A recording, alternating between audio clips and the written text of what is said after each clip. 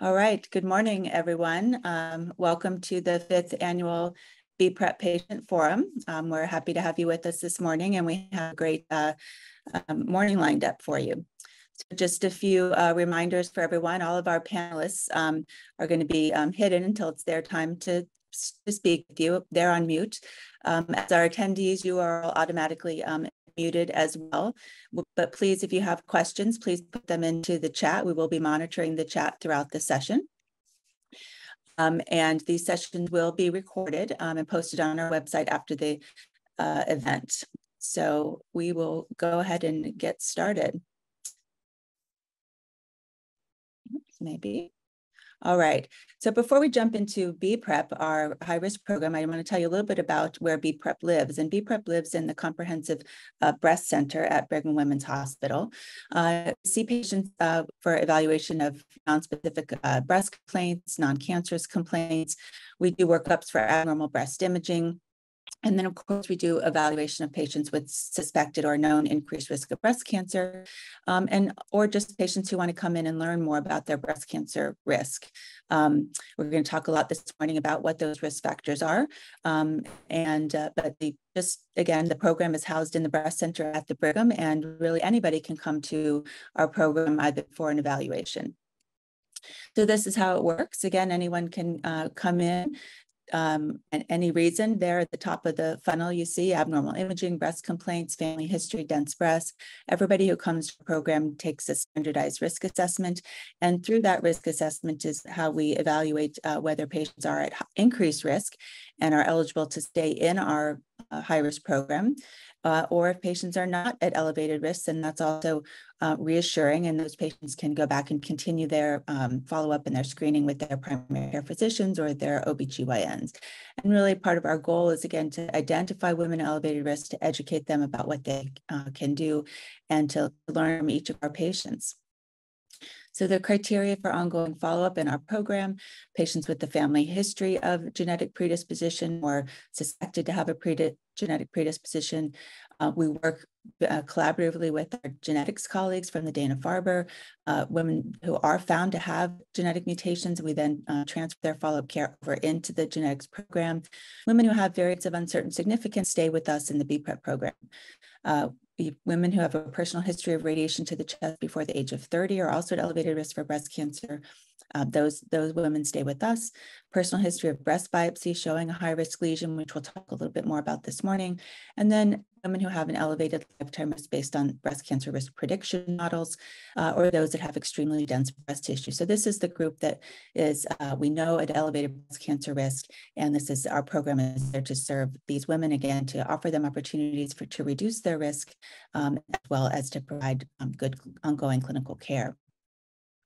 So this is our BPrep team. It's a multidisciplinary team composed of surgeons, of medical oncologists, again, medical oncologists with an interest in risk and genetics.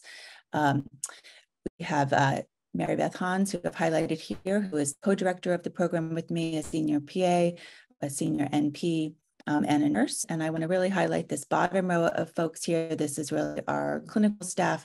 We couldn't do any of the good work we do without their support, helping us get the patients in and taking excellent care of our patients.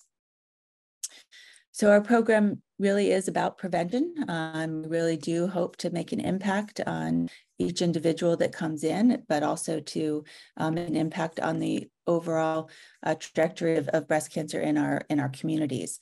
And so we started the program in 2017. This is just a snapshot from our forum in 2019. This is one of our first patients in our program, one of our first patients to participate in one of our clinical trials. She actually spoke at the forum in 2019, and her video is available on our website, a really powerful testimony to how our program impacted her and helped her. Excuse me. So a little plug here. We are, again, trying to do our best to help women understand their risk, but we still know that we do have disparities in our environment. So we know that Black women are disproportionately affected with more aggressive cancers, and Black women are more likely to die from their breast cancer. We have, again, a multidisciplinary team that includes a research team, and our team is studying the impact of societal stress on the immune system as a potential contributor to the disparities in outcome for Black women with breast cancer. Our team submitted a project to a mechanism called Bright Futures, and they were selected from over 20 projects to be as one of 3 finalists for this prize. Now it's essentially a popularity contest. So now who wins the prize is based on how many votes the teams get. And so here's my selfish plug to ask each of you to go on to www.brightfuturesprize.org. And for our team, the team is listed shown there. And the team, we really want to learn more about how stress and the immune system leads to increased aggressive breast cancers in Black women and increased rates of death. So I'll show this to you again at the end, but we appreciate your vote so we can take this really important work forward. So let's just start then with a little bit. So what is cancer? So cancer is essentially a group of diseases characterized by uncontrolled growth and spread of abnormal cells. And with respect to the breast, this little cartoon highlights here. So the normal milk duct is just lined by a single row of cells, all very uniform, same size, same shape. One of those cells goes bad for whatever reason and starts dividing. And in the middle panel, we see those abnormal cells now filling the milk duct. And when those cells stay inside the duct, as shown there, that's the pre-invasive stage, or you'll hear the words carcinoma in situ, duct carcinoma in situ. So that's the earliest form of breast cancer. And when those cells break through the wall of the milk duct and get out into the fatty tissue of the breast, that's when we have invasive breast cancer. And so what does it mean to be at increased risk? Well, it simply means that your chance of developing breast cancer is higher than the average woman. And so in the cartoon here, we have 100 women, and the average risk is 1 in 8, or 12%. So the average risk woman has a 12% risk of developing breast cancer over her lifetime. We certainly know that there are a lot of risk factors for breast cancer, and we're going to touch on a lot of them today. Again, a very common one that you hear about in the press is inherited mutations, so germline predisposition to breast cancer. And we will have a genetics overview from Jill Stopfer today, one of our frequent speakers here in our BPREP program. So she'll be talking about genetics a little bit later this morning. We know that there are other risk factors, and these are what we call sort of reproductive risk factors. Your doctors ask you when you started your menses, if you've been through menopause, how many children you have, et cetera. And those factors are used in what we call our risk prediction models. We do use these models in our clinic, and they do give us a nice starting point to talk about risk. But the models are not perfect. There is some variability, and we know the models don't account for race or ethnicity, again, which I said is very important in what type of breast cancer women get. And the models all don't account for lifestyle factors, which we're learning more and more about how those impact risk. So these are the 3 sort of top lifestyle factors associated with breast cancer risk. So there's lots of evidence now about alcohol, obesity, and exercise. For women, drinking more than 1 drink per day is associated with an increased risk for breast cancer. Gaining weight when we go through menopause. So postmenopausal breast cancer risk is certainly linked to obesity. And then exercise. We know that women who regularly exercise have a reduced risk of breast cancer. And of course, the more you exercise, the more your risk is reduced. Obesity is a significant problem in our community, in our world. In the United States, it's estimated that over 40% of our population is obese. We know that over 1 in 3 adults struggle with obesity, and only about 1 in 4 adults meet the physical activity guidelines as set forth by the CDC and the American Cancer Society to help reduce risk. So we're going to hear this morning from Dr. Eliason about the role of diet in breast cancer prevention and survival. And I know this is going to be a really informative talk. Looking forward to that later this morning. And we're not going to talk specifically about exercise in this session, but I do want to highlight that we have had speakers on exercise in our previous forums, again, in our 2020 forum. And so you can find a really nice lecture online about exercise. But again, we do know that physical activity reduces breast cancer risk in both pre- and postmenopausal women. The mechanisms of how this exercise helps are various, and there's lots of continued work to understand how exercise reduces risk. But it is important to have regular exercise, at least 2 to 3 days per week of moderate to vigorous exercise, with about 150 minutes per week or of that moderate intensity exercise. And this can be both aerobic and resistance training. And so again, for more information, I point you to our website, our form from 2020. We will have an exercise demo, though. We'll let you get up and stretch your legs a little bit during the morning. Nancy Campbell, again, a frequent speaker, a frequent contributor here to our program, and she will show us some nice activities that we can do just to break up our day. So again, exercise consistently shown to reduce breast cancer risk, and standard recommendations for breast health should include consuming alcohol in moderation, maintaining a healthy BMI, and including moderate intensity exercise. So our program, we take very seriously the personalized aspect of our program. Our goal is to really match each individual's unique risk profile with realistic, practical, and acceptable lifestyle changes or interventions to help women reduce their risk. And of course, we like to provide the opportunity to participate in clinical studies as well, but we know that there's a lot that we can do outside of those clinical studies. So just a little bit more about some of the other risk factors then. We hear a lot about breast density.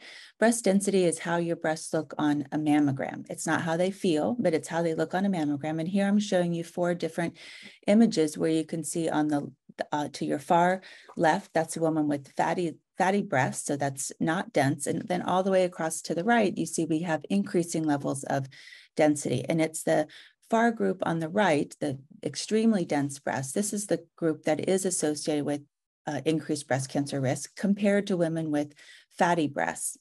But it's important to note that most patients fall into the middle, fall into the 2 or 3 category here in the middle, and there is no significantly elevated breast cancer risk if you fall into the categories 2 or 3. It's just if you fall into that category 4, which is about 10% of women. So what is that increased risk? Well, we talk a lot about relative risk, 3 to 5 times, but the relative risk is not really what you want to know. What you want to know is your absolute risk. And so for women with those extremely dense breasts, here we have those 100 women. And so about 15 to 20 of those 100 women will develop breast cancer due to their dense breastity, or their risk is increased due to breast density. And again, that's about a 15 to 20% absolute risk. We'll have a nice overview of breast imaging this morning by one of my colleagues at the Brigham, Dr. Cho. She'll talk to us about the different modalities and again, what those risk factors mean. High-risk breast lesions. As a surgeon, this is a group of lesions that I am interested in, and we see women again who come in with these lesions. There are about 1 million benign biopsies performed in the United States in a year. About 10% of those biopsies will demonstrate atypical hyperplasia. About 4% will demonstrate what we call lobular carcinoma in situ. And these are what we call the high-risk breast lesions. And so again, about 140,000 patients will be diagnosed with these lesions each year. We call them high risk for 2 reasons. Some of them, when diagnosed on a core biopsy, have a significant chance of actually being associated with cancer. And so we recommend surgical excision as a first step to make sure that there's not a cancer present. And this is most common with the lesion that we call atypical duct hyperplasia. We know when we take these patients to the operating room that up to 30% of them will actually have a breast cancer at that time. And so they are high risk because it's a core biopsy that may be upgraded to a diagnosis of cancer. Again, we're not going to specifically talk about these lesions this morning, but I will refer you back again to our form from last year, 2021. The video is online where we had a really nice talk from our pathologist, Beth Harrison, talking about these lesions and really describing them quite nicely. But once we're sure that a patient does not have breast cancer at the moment, we know that there's some of these lesions that do put women at increased risk for breast cancer in the future. And so again, the three most common lesions that confer breast high risk in the future are the atypical hyperplasias, atypical ductal and lobular hyperplasia, and lobular carcinoma in situ. And we know from very nice long-term follow-up studies that women with the atypical hyperplasias develop breast cancer at a rate of about 1% per year, and women with lobular carcinoma in situ, it's about double that, about 2% per year. And so again, this is a group that we are particularly interested in understanding what confers this risk and how can we impact risk in these groups. So again, translating that into for an individual, what is the risk? So women with ADH or ALH, again, about a 15 to 20% lifetime risk of getting breast cancer. For women with lobular carcinoma in situ, again, that's up to about a 20 to 25% risk, of course, depending on the age at diagnosis. The models, it's important to know that the models don't really perform well in women with these high-risk lesions. So we don't really promote the models. We know that the Gale model underestimates risk for women with atypia, and the Tyrer-Cuzick model really significantly overestimates risk for women with these lesions. And so I just put that out there in case you are looking at these models or you receive a score from one of these models. If you have a high-risk lesion, they're not really very accurate. We do know that other factors can contribute to that risk. So women with LCIS and dense breasts have a higher risk of developing breast cancer than women with LCIS and fatty breasts. And that's demonstrated here in this nice work done by my colleague, Christina Minami, who is one of our breast surgeons. But more importantly, highlighted here is the impact of chemoprevention. So we know that the medications really significantly reduce breast cancer risk. You can see it reduces breast cancer risk by about 50%. That's what the hazard of 0.49 means. So these medicines are particularly effective. And here's just another way of illustrating that. This is a large group of women being in follow-up from Sloan Kettering when I used to be there. And you can see that the women who took chemoprevention in the red line are developing cancer at much lower rates than the women who did not take chemoprevention in the blue line. And we're going to hear again about these medicines this morning from Dr. Bishkovsky, one of our medical oncologists that works in the BPREP program with us. So there is a large population at risk for breast cancer. About 10 million women in the United States between the ages of 35 and 79 are eligible for chemoprevention based on elevated risk. And this really represents about 15% of the population. And it's really, the onus is on us, again, to provide this education and also to provide options that are tolerable for women to reduce risk. So I'm really excited this morning to get the show started, to let you stop hearing from me and go into our wonderful lineup of speakers. And this morning, we're really excited to have Dr. Julia Brody with us. She is going to talk to us about breast cancer and the environment. This is not a topic that we've covered before at our forum, so we're really happy to be bringing you new information. Again, if all of these videos will be available on our website shortly after the forum, but I'm going to stop here, and without further ado, I'm going to introduce Dr. Julia Brody. I'm going to stop sharing. All right. Welcome. Thank you very much. I'm delighted to be here this morning, and I do have some slides to share, so I'm going to take a moment to do that. Good morning, everyone. I'm really delighted to be here and add this topic to your conversation. And I'm betting that a lot of you got up this morning to join this conversation because you know something that most Americans don't know, consistent with what Dr. King has been telling you. You may be surprised that 2/3 of Americans think that cancer is mostly due to inherited genes. But we're here because that's not true. Breast cancer is influenced by many different factors across the life cycle, some of which you just heard about. And as you can, and you have already heard some of them, we can change. So in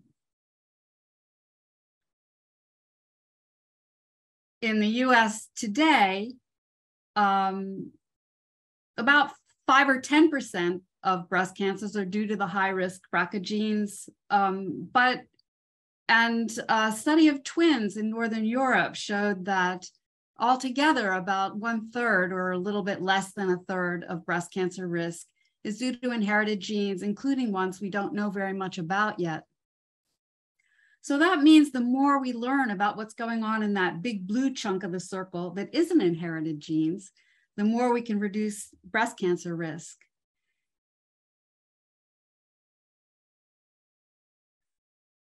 And Silent Spring Institute was founded about 25 years ago, specifically to look into that. We were founded by leaders of the Massachusetts Breast Cancer Coalition to specifically to be a scientific team that would focus on environmental chemicals and breast cancer. In addition to knowing that many breast cancers are not associated with high-risk inherited genes, we also know that genes and environment are interacting, and that even with women who have the high-risk genes, environmental factors are affecting how old they are when they first get diagnosed. So I'm really excited to be here today to tell you some key examples of what we know now about the science, some strategies you can use to reduce harmful exposures, and some tips on how to spot misleading information and talk with skeptics. So starting with what we know now. We know that breast cancer is influenced at many stages across the life cycle. The breast is more vulnerable to carcinogens during the times when it's developing. These are called windows of susceptibility. It includes before birth, during puberty, during a first pregnancy, and at menopause. And some of those risk factors that Dr. King just told you about fit into this picture, like how old you were when you got your first period, how old you were at a first pregnancy and at menopause. Another thing that we know is that there are many different biological pathways to breast cancer. Silent Spring Institute is particularly focused on 3 of these: chemicals that can alter breast development. So these are affecting those windows of susceptibility, changing how the breast grows in ways that make it more susceptible to carcinogens. Chemicals that affect hormones. They could mimic hormones, or they could stimulate more production of hormones. We're particularly interested in chemicals that affect estrogen or progesterone, which we know are breast cancer risk factors. And the third group of chemicals are classic carcinogens. These are chemicals that damage DNA and can start a tumor.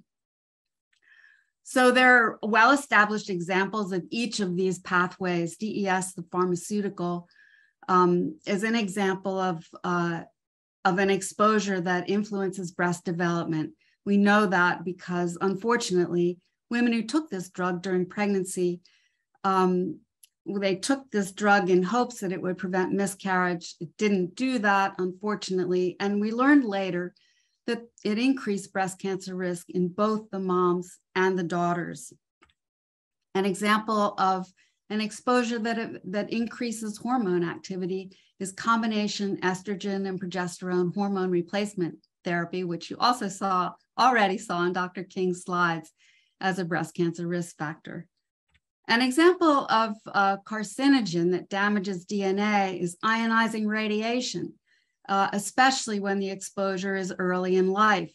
And that is one of the ways that BPREP is serving women who, for reasons that may have been necessary at the time, were exposed to ionizing radiation as girls. So we have laboratory tests for all of these biological pathways, but you may be surprised to know that in the US, you don't have to test chemicals for safety before you put them into products. And because of that, these exposures are very common in all kinds of consumer products, things that you might have bought at the store, from cleaners and fragrances to plastics. And some of these names are now familiar because of market campaigns: bisphenols like BPA, phthalates, which are anti-androgens, oxybenzone and benzophenone 3, which are UV filters, parabens, which are used as preservatives in some personal care products, and PFAS. This one has been in the news a lot lately. These are non-stick and stain-resistant coatings, and they've become common drinking water pollutants in many communities around the US. We're very fortunate in the MWRA water supply that we don't have these chemicals, but they can also be in consumer products that we use all the time, certain kinds of dental floss, and non-stick and stain-resistant textiles.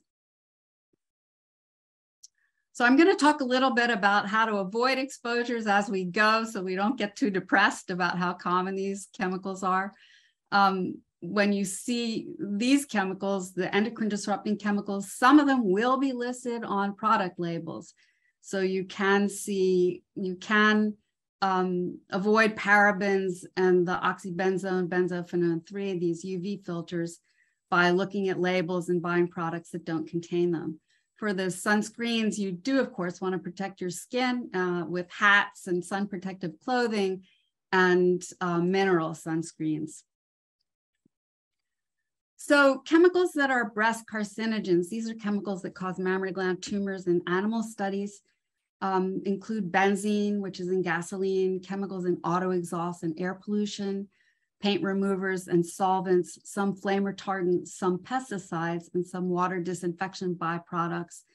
So one kind of hopeful thing to see here is that all the work we're doing to suppress climate change is also going to reduce exposures to breast carcinogens from gasoline and air pollution. So while we're suppressing climate change, we're also creating a healthier future and reducing exposures to breast carcinogens.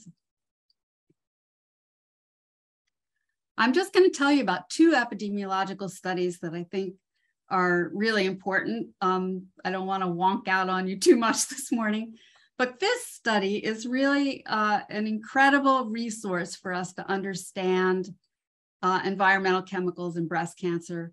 You know, given that chemicals affect the breast across the life cycle, it's really hard to study them in humans because we don't know what we were exposed to 50 years ago in drinking water or air pollution or in our consumer products. But this study gives us an amazing insight into that trajectory. So DDT is a pesticide that was used very widely after World War II until it was banned in 1972 because of its effects on wildlife. And a visionary scientist in Oakland, California, began recruiting women in the 50s and 60s who were giving birth at the Kaiser Hospital and collected blood samples from them a couple days after they had given birth. And these women and their children, and now their grandchildren, have been enrolled in the Child Health and Development Study ever since and followed. So we have this amazing resource to understand their chemical exposures from their blood samples that were collected at the time of these births. And now that as the moms reach their 40s and 50s, and now their daughters are reaching these ages where they can be diagnosed with breast cancer. And we see, just like with DES, higher breast cancer risk in both the moms and the daughters who had the highest exposure levels during these early years when DDT was in use. In fact, among the moms who were the right age to have been exposed to the highest levels of DDT before they were 14 years old, so like just around puberty, they have 5 times higher breast cancer risk by the age of 50. This is an important cautionary tale for us to be careful about all these chemicals we're putting into use without testing them first, and to pay attention to those signals about chemicals that may affect breast cancer risk. The second epidemiological study I want to tell you about is from the Long Island Breast Cancer Study, where they measured PAHs, polycyclic aromatic hydrocarbons. These are products of combustion. So they're in air pollution, tobacco smoke, grilled and smoked food, and other kinds of sources of when something got burned or cooked at a high temperature. And they found that women who had the highest PAH markers in their blood and had genes for poor DNA repair had higher breast cancer risk. So these are women who were exposed to a carcinogen, or PAHs actually have both carcinogenic and endocrine disrupting properties. And when women were exposed to these and their bodies were unable to repair that damage, then they had a higher breast cancer risk.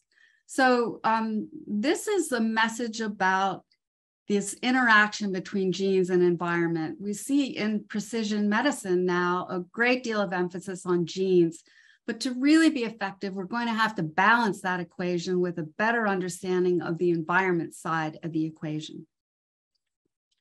So turning now to how to avoid some of these chemicals that are suspect because they're associated with biological activity linked to breast cancer. I hope you'll try out Silent Spring's smartphone app, Detox Me.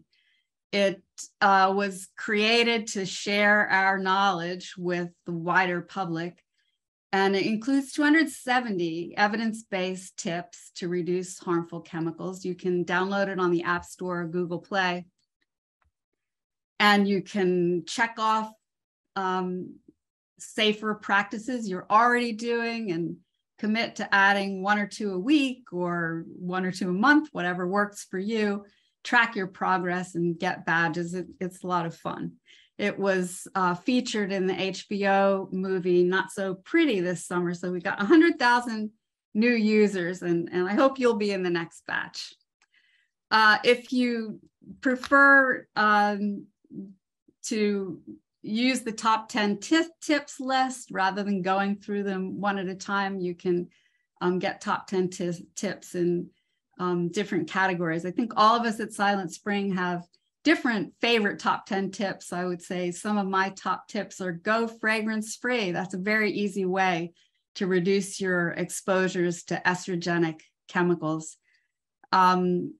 Keep dust levels low. Use a damp cloth to wipe up dust, or vacuum with a HEPA filter, a high efficiency filter. Now in the COVID era, everyone knows what that is. Wash things with plain soap and water, and avoid some of these complicated products. Another resource I love is Clearia. Clearia is a Chrome extension and also a smartphone app, and it's great for online shopping. The Chrome extension is great for online shopping. It uses the Silent Spring Institute breast cancer list of breast cancer relevant chemicals and matches it to the ingredient lists on products and alerts you to products that you may wish to avoid. It's limited, of course, because in the US, you don't have to list all the ingredients and products, but it takes you as far as you can go with products that are listed on the label. And that does help. Silent Spring Institute has 2 really important areas of research. One is to identify those chemicals that are affecting biological pathways to breast cancer, but the other is to study exposures and how to reduce those exposures. And we conducted a crowdsourced biomonitoring study called Detox Me Action Kit. It's possible some of you were in that study a few years ago. We asked women about their product use and collected urine samples. And what you see here is the results for parabens. Everybody in the study had parabens in them. So these are very common chemicals, and there are many sources, some of which are hard to identify. What you see in the gray dots are women who didn't use any makeup, and they have the lowest paraben levels. But what you see in the purple is women who used makeup, but read the label and avoided parabens. Their paraben levels are very similar to the people who didn't use makeup at all, while those orange dots are women who used makeup and didn't look at the label to avoid parabens. They have the highest levels, including some that are quite high. Another favorite study of mine, we recruited 5 families of 4 in the San Francisco Bay Area and offered them a fresh food diet for 7 days. And we found that they were able to reduce their levels of BPA, an estrogenic chemical, and DEHP, a phthalate, which is anti-androgenic, by more than half in just 3 days. So this is an indication that those chemicals in food packaging and processing are getting into the food we eat. This study, among others, inspired some state-level restrictions on chemicals in food packaging. So things have improved, but we still have a long way to go. I'm especially proud of our work on flame retardants. We first measured flame retardants on Cape Cod in the early 2000s and found levels there 10 times higher than in Europe, where these chemicals had been phased out for health reasons. Then we measured them in California, where we found extremely high levels because of a particular state flammability standard. After this study was published, the governor revised the flammability standard. And because California is such a big market in driving the country, once that flammability standard was changed, you could suddenly buy couches without flame retardants here in Boston, as well as across the country. And good news about that is that those flame retardants were not actually providing safety against lethal fires. So it was a win all around, and firefighters were among the strongest supporters of this change in the flammability rules. We've found since then that now that couches have been switched out, for example, in colleges, there are lower levels of these toxic chemicals in college dorms. So this is an example that shows that when you think about actions you can take to reduce exposures, you need to be thinking not just about your own purchases, but about what's going on in the broader world, since we can't control the furniture at work or at the hospital or in college dorms by ourselves. So think about actions all across the spectrum, from things that you buy yourself to your role perhaps in your workplace as a leader, influences on manufacturers and what they put into products, and regulatory standards that keep us all safe. So in your action tips, include voting in every election, because these chemicals are controlled from the local to the national level. And I hope you'll tell your family, friends, coworkers, and neighbors something that you learned about breast cancer and environmental chemicals. Spread the word, and would love it if you keep in touch with Silent Spring. You can sign up for our newsletter on our website or follow us on social media. I just ask you to talk to other people about what you've learned. So I want to provide a couple of tips about how to talk to people who give you some pushback. So for example, especially in October, you're apt to hear messages like, there's no proof that XYZ causes breast cancer, or there's no evidence. These messages can be well-intentioned because no one wants to worry. But they also can be paralyzing and keep us from taking the actions we need to protect ourselves. Several major expert panels have made statements about this. For example, the President's Cancer Panel a few years ago said, we need an environmental health paradigm for long latency diseases to enable regulatory action based on compelling animal and in vitro evidence before cause and effect in humans has been proven. So what they're saying is we want to act on the evidence that we have now and not wait for proof.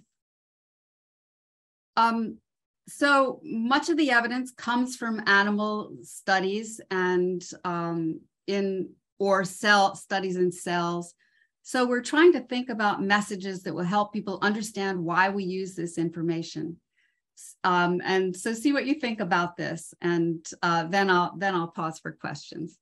We learning about chemical safety from studies in animals and cells is important because we wouldn't do experiments on people to see if chemicals are harmful. In the US, we already use experiments in animals and cells to test whether medicines are safe before we give them to people. This kind of safety testing isn't required before chemicals are used in everyday products, but many scientists think they should be. And I know we got off to a slightly late start, and I want to be sure that we have time for questions, so I'll pause there. Thank you so much, Dr. Brody. I don't see any questions in the chat, so if you had a couple more slides, you feel free to go ahead. Okay, I would love to. So, you know, the National Cancer Institute, you would think would be a reliable source, but they're behind on environmental chemicals and cancer. So if you go there, this is related to what kind of evidence we're going to use about breast cancer. You'll see on their website, even if a chemical is shown in a laboratory test to cause cancer, this does not necessarily mean it will cause cancer in people. That's true. But the next sentence should be, often chemicals that cause cancer in lab tests do also cause cancer in people. And because of that, US EPA and the Food and Drug Administration use this information to make decisions to keep us safe. Another thing you might hear is that individual chemicals are likely to cause only a small increase in risk. This could be true sometimes and false sometimes, but in any case, we're exposed to many chemicals every day, and the risks can add up. Besides, small risks can add up to many people in the US getting sick. For those who want to dig in further on the science, we co-sponsored, co-organized with Dana-Farber last year a forum series, and the recordings are all on our website, and they're a great resource for if you want to refer skeptics or if you want to dig in on the science yourself. Here's a hopeful study that showed that breast cancer incidence can go down when we change what we're doing. In 2002, when the Women's Health Initiative was published, many women went off that combination estrogen, progesterone, hormone replacement therapy, and breast cancer incidence actually went down. Researchers estimated that that resulted in 22,000 fewer breast cancer cases per year when older women went off the combination HRT. So that makes me think about what we might see if we took seriously reducing the many exposures to breast cancer relevant chemicals, including chemicals that act like hormones. I hope you did learn a few things that you will find useful to create a healthier future for yourself, your family, and your community. And I look forward to keeping in touch with you. Wonderful. Thank you, Dr. Brody. So we do have a couple of questions in the chat. And so since this is such since this is a new topic for us, people have certainly learned from your discussion, and they're looking forward to downloading the apps that you mentioned. And yes, just to remind everyone, these talks will be available on our website. So one question that we have is, what about the chemicals in mosquito sprays? Well, there are many different kinds of mosquito sprays. There are some that I use. DEET is not too bad, and there are some eucalyptus-based, plant-based sprays. Picaridin is another one. Those three I would consider safe. We have been learning more about the non-active ingredients in the wide area pesticide sprays. They can include PFAS. It would be much preferable to reformulate these pesticides and not include those chemicals. We don't want to spray PFAS all over our communities because of concerns about mosquito. Wonderful. Thank you. And maybe I'll just ask one more, because I know this is a hot topic for many people. What about hair color, dyeing our hair? Hair color is a suspect. The National Institute of Environmental Health Sciences sister study, which is one of the biggest breast cancer studies to take on environmental questions, has been studying hair dye and reported several results related to hair dye, and particularly increased risk among Black women who have used hair dye. The darker hair dyes are more likely to contain carcinogens. This is a area of active research. It's hard to study for obvious reasons because people are changing the products they use, the products are changing formulation. But based on the results of the NIH sister study, I would be cautious about hair dye. Thank you. An important note for all of us. And again, highlighting some disparities, as you said, if women, yes. if Black women are at higher risk. So yes, that I also want to mention that Silent Spring Institute right now is partnering with Black and Latina women in LA to specifically look at what kinds of hair products they're using. And we've found that we know that Black women have higher levels of some of these endocrine disruptors in their urine. And we've tested hair products and found them there. So we're trying to work on that specifically. Thank you. Okay, so we're going to move on this morning, but again, the slides, the lectures will be available on our website, and we are also keeping track of the questions that come in. So if we didn't answer your question this morning, we will be, again, keeping track of these questions, and we'll be including them in some of our future newsletters. So we will get back to you. So we'll move on now, and now it's my pleasure to introduce Dr. Eliason, who is going to talk to us this morning about our diet. Whoops, you're muted. Thank you, sorry. Thanks, Dr. King, for the introduction. And it's great to follow Dr. Brody, who has set the stage for the idea that things can be modifiable as we look at risk factors and potentially preventive factors for breast cancer. So today I'll address both breast cancer risk and what we know about the role of diet in prevention of breast cancer, as well as a bit on survival after a breast cancer diagnosis and how diet may play a role in improving a woman's chances of survival. So the burden of breast cancer, as I'm sure you all know, in the US and around the world continues. And one of the things I like about this figure is that it shows not only the global burden of breast cancer, but it also highlights the fact that the burden is highest in westernized countries. So in the US, an estimated 280,000 women will be diagnosed with invasive breast cancer this year. And this shows the incidence of invasive breast cancer on the right and ductal carcinoma in situ on the left. An incidence increased for both, particularly for DCIS, with the uptake of screening mammography, increasing 29% in 1987 and then to 70% in 2000. Now, as you may know, breast cancer is often classified into two different subtypes, though there are further classifications that further divide these. But the main classifications are those that are positive for hormone receptors, like the estrogen receptor, and therefore responsive to anti-hormonal treatment, and those that do not express hormone receptors.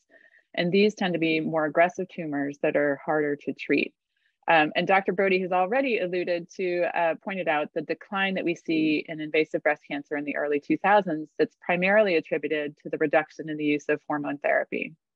And this decline in incidence was primarily seen in white women over the age of 50 and for ER-positive disease, really lending itself to an explanation of the stopping the hormone therapy. But as Dr. Brody pointed out, the reduction in incidence with the cessation of hormone therapy highlights that modifying the prevalence of some risk factors does make a difference and contributes to prevention of disease. Now, looking at survival rates for breast cancer are better than many other cancers, but there's still an estimated 45,000 women who die of breast cancer each year in the US. And survival has improved with targeted treatments over the last few decades, but we still need to examine modifiable factors for survival to improve this further. So we'll start by looking at what we know about breast cancer, and Dr. King went through a few of these, and Dr. Brody also talked about the life course impact of risk factors. So a number of breast cancer risk factors are well established, and many of these reflect hormonal exposure across the life course, and higher levels of endogenous hormones, those are naturally occurring sex hormones, estrogens and androgens, in both pre and postmenopausal women are associated with higher risk of breast cancer. So some of these risk factors are not modifiable, like genetics. Others may be harder to modify, like reproductive factors that have changed over time with changes in our societal norms, and hormone therapy, as we've already discussed. However, there are some additional risk factors that are in fact modifiable. So we'll start with a few of those. So I just mentioned modifiable factors, and weight should be modifiable, though we all know how challenging it can be. And there's also a recognition that for some, weight may not be modifiable. However, it's worth understanding the role of weight and adiposity in breast cancer risk. Now, unfortunately, the relationship between weight and breast cancer risk is slightly complicated. So we'll start with the complicated part.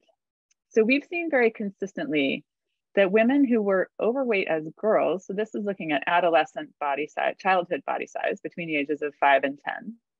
So those who are overweight are at a lower risk of breast cancer throughout premenopausal and postmenopausal years. And on the flip side, the red line going up as the figures get leaner shows that risk of breast cancer actually increases among lean girls, and they have an increased risk of breast cancer later in life. If we move through the life course, we also see that excess weight in early adulthood, so this is looking between in reproductive years, this here at ages 35 to 44, is associated with lower risk.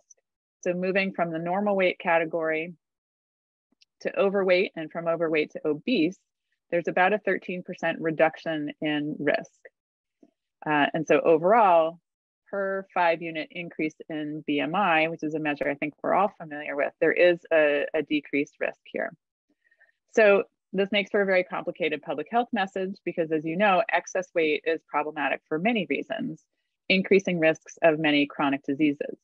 However, as Dr. King had already mentioned, the story shifts after menopause. So after menopause, when natural sex hormone levels decline, excess body weight serves as a reservoir for the synthesis of estrogens. And women with higher BMI have higher circulating levels of estrogens, contributing to increased risk of breast cancer. So here, if we look at compared to women who had relatively no change across adulthood, so from age 18 all the way until after menopause.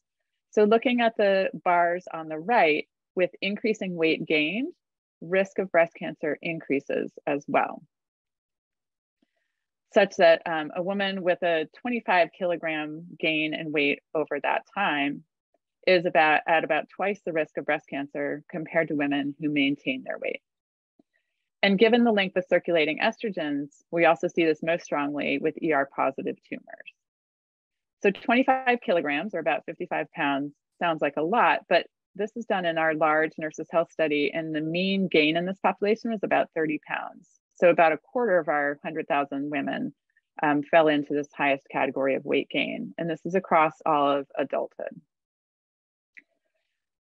But one thing that I think is important to look at is if we consider that weight is a modifiable factor, we see that women who enter menopause and then lose weight, so looking at the left side of this figure, have a lower risk of breast cancer compared to women whose weight is stable. So we see a higher risk of women for women who gain weight and about a 50% reduction in risk for women who are able to lose the weight and keep it off about 10 kilograms after menopause. And this is done in the large nurses' health study, but it's been confirmed in a very large pooling project with over 180,000 women showing about a 30% reduction for women who lost 9 kilograms. So again, if we can consider weight as being modifiable and looking at it after menopause, one of the other things I really like to focus on is the fact that it's never too late to change something like this and change risk. So Dr. King had also briefly mentioned physical activity, and I also want to briefly mention that as well, mostly in terms of thinking about this from the perspective of it's never too late to change. So we know that risk factors impact across the life course, but we were able to look at physical activity in postmenopausal women, and looking at increasing physical activity going to the right, we see a decreased risk of breast cancer here. So we see about a reduction in breast cancer risk about 10% for women who are physically active about an hour a day compared to inactive women. So then the other important finding here is that we see, similar to weight, it's never too late to change. So this is looking at comparing activity before and after menopause. So compared to women who had low activity both before and after menopause, women who increased their activity after menopause or who had maintained higher levels have a lower risk of breast cancer. So women who enter menopause as inactive but become physically active also experience about a 10% reduction in the risk of developing breast cancer. So now we'll move on to aspects of diet and their role in breast cancer development. So Dr. King had mentioned the alcohol being a pretty well-established, though modest risk factor for breast cancer. It's very consistent across studies and even apparent at relatively low consumption levels. So these results come from a very large pooled project pulling in 20 different studies that include more than 1 million women and 26,000 cases of breast cancer. And you can see, starting with no alcohol consumption and looking at intake over the distribution of intake. And if we consider 10 to 15 grams being about equivalent to a drink, the increased risk starts at very low levels of alcohol intake. Then when we look by ER status here, we don't see any significant differences between the ER positive tumors, which are in blue, and the ER negative tumors, which are in red. So overall, there's about a 10% increase in risk per drink per day. And we didn't see any difference by family history of breast cancer. And in another study looking at genetic risk, there was no difference by genetic risk. So it appears that alcohol is a modifiable risk factor for women who are at average risk and those who are at higher risk based on family history or their genetics. And the results are also similar, whether you're looking at beer or wine or liquor. So moving on to other aspects of diet, carotenoids have been a particular interest of mine, and they're particularly interesting for breast cancer. So you've probably heard about these individual carotenoids, alpha carotene and beta carotene, which are found in carrots and sweet potatoes, lutein and zeaxanthin that are found in dark leafy greens, and lycopene, which is found in tomatoes. And we can either calculate people's intake by asking them what they ate using a variety of diet questionnaires, or we can actually measure these nutrients directly in blood samples. And the advantage of using blood samples in a study like this, it allows us to get at a more true internal exposure, which is different for different individuals based on how the vegetables were cooked or not, and differences between individuals in absorption and metabolism. So here in this study, we pooled together 8 different studies of women with who went on to develop breast cancer after we collected their blood samples and measuring the carotenoids in blood samples. So this is going from the lowest level at the top of each of these to the highest level. So this is the top fifth of women in the top category of alpha carotene had a reduced risk of breast cancer. Similar findings for beta carotene, lutein, zeaxanthin, and lycopene. And then when we sum all the carotenoids to total carotenoids. So this shows about a 15 to 20% reduction in breast cancer risk for women in the top fifth of carotenoid levels. Now, when we look by ER status, ER positive, so those tumors that express estrogen receptors versus the ER negative, one interesting finding, this is looking with beta carotene, is that we see a suggested reduction in risk for women in the top fifth of carotenoid beta carotene levels with ER positive tumors, but quite a strong reduction in risk for those ER negative tumors, which are, they don't have hormone receptors and they're often harder to treat and more aggressive. So this gives us something that is actually modifiable to reduce the risk of more aggressive breast cancer. So these women had about a 50% reduction in the risk of ER negative breast cancer in that top fifth of circulating levels of beta carotene.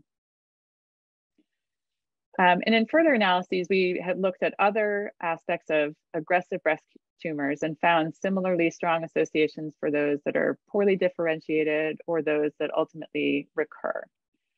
So this seems like a promising factor to reduce risk, and we're always interested in whether these modifiable factors will make a difference for women who are at higher underlying risk, whether it's by looking at mammographic density or family history or genetic risk.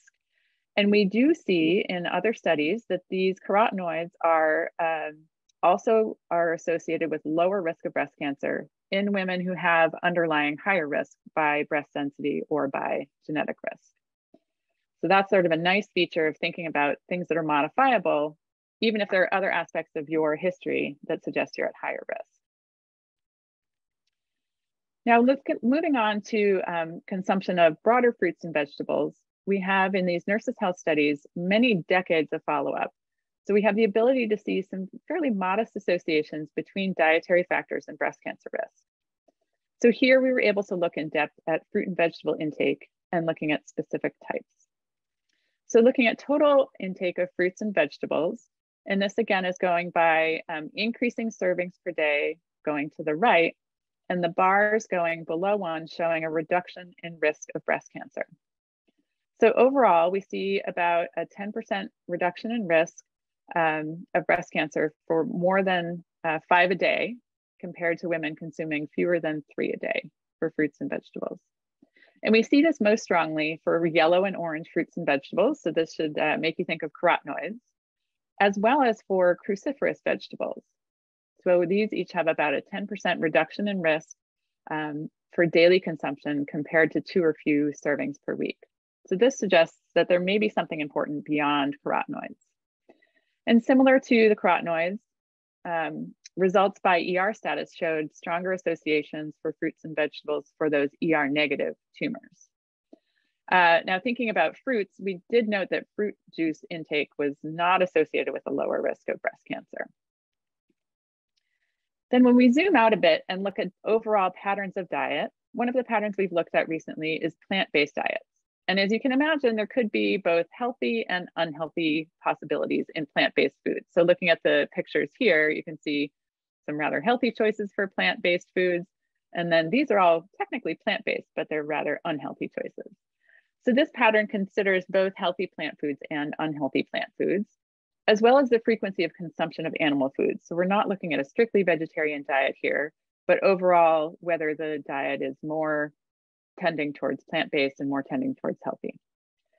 So overall, if we look at plant-based diet, regardless of whether it's healthy or unhealthy components, we see that women who consume more of the healthy plant-based diet have a lower risk of breast cancer. So it's about a 10% reduction in risk for women who are in this top 5th of the plant-based dietary index. When we focus on ER negative disease, we can see on the left, this is for the overall plant-based diet, and we see a lower risk of ER negative breast cancer with a higher consumption of a plant-based diet. And then when we specifically look at the healthy plant-based diet, we also see a reduction in risk of these ER negative breast tumors with the healthy plant-based diet. So it's about a 20% reduction in risk of ER negative breast cancer for women in that top 5th of the healthy diet. We've also attempted to further control for consumption of carotenoids and dietary fiber and fruits and vegetables, and they didn't substantially affect the estimates. So looking at a diet altogether, and this is sometimes easier to adopt too.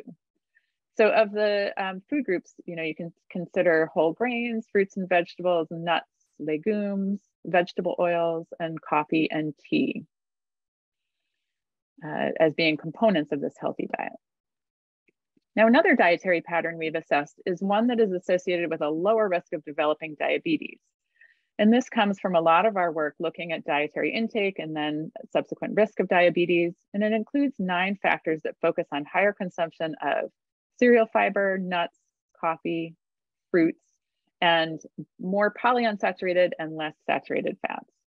And then also a lower consumption of foods with a high glycemic index, those that are likely to result in insulin spikes, lower consumption of trans fats, juices and sugar sweetened beverages, and also lower consumption of red and processed meats.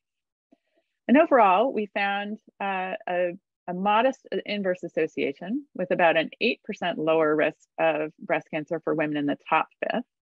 And when we looked at the individual components, coffee was suggestively associated with lower risk overall, as were whole fruits, and coffee was more strongly associated with ER negative tumors.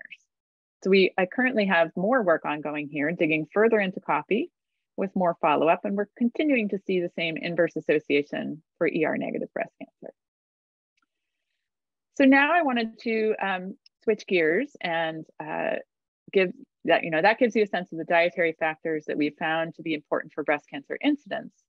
And now we'll move on to thinking about how diet may impact survival after breast cancer diagnosis.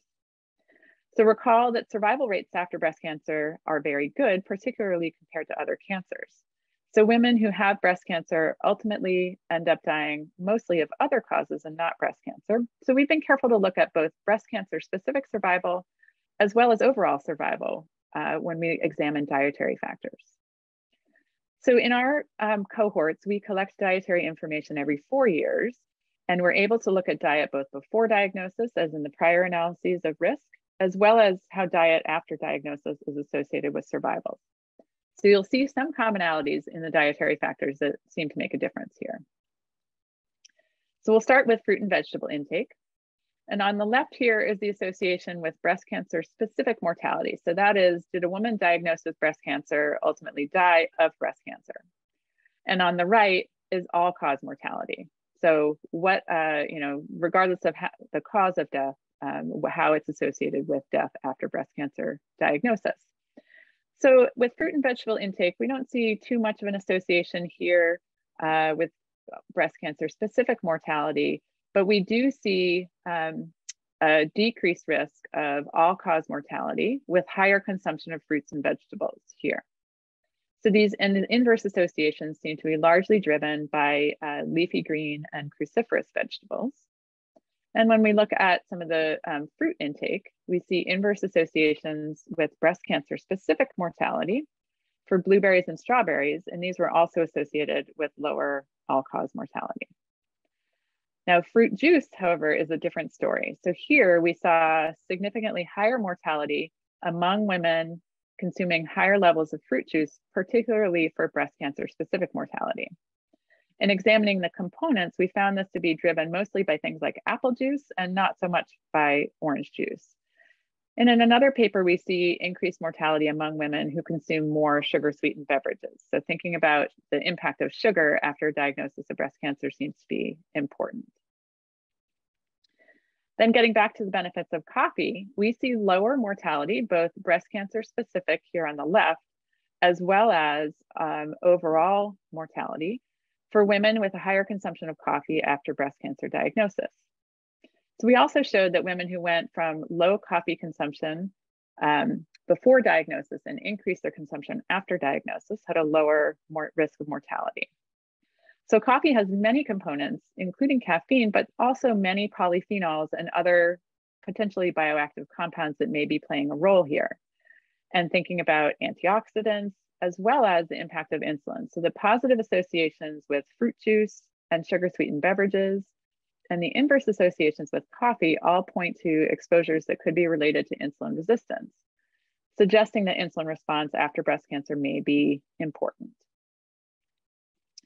So moving further into the realm of thinking about insulin response, we come back to the diabetes risk reduction diet and recall that this pattern was associated with lower risk of development of breast cancer. And here we examine the impact of the same dietary score after diagnosis and subsequent survival. And we see a benefit for breast cancer specific survival, as well as a stronger benefit for overall survival. So women who are consuming more of these foods that are beneficial, the whole grains, the cereal fiber, the whole fruits, nuts and legumes, and coffee, have a better survival after breast cancer. So finally, I'll touch briefly on alcohol intake. And here the story actually differs from the relation between alcohol and breast cancer development, where it's a consistent and well-established risk factor. For survival, alcohol does not appear to be associated with worse survival, either breast cancer specific or overall survival, and perhaps suggests a benefit for overall survival, given some of the cardio benefits of alcohol. Others that we can touch on include vitamin D.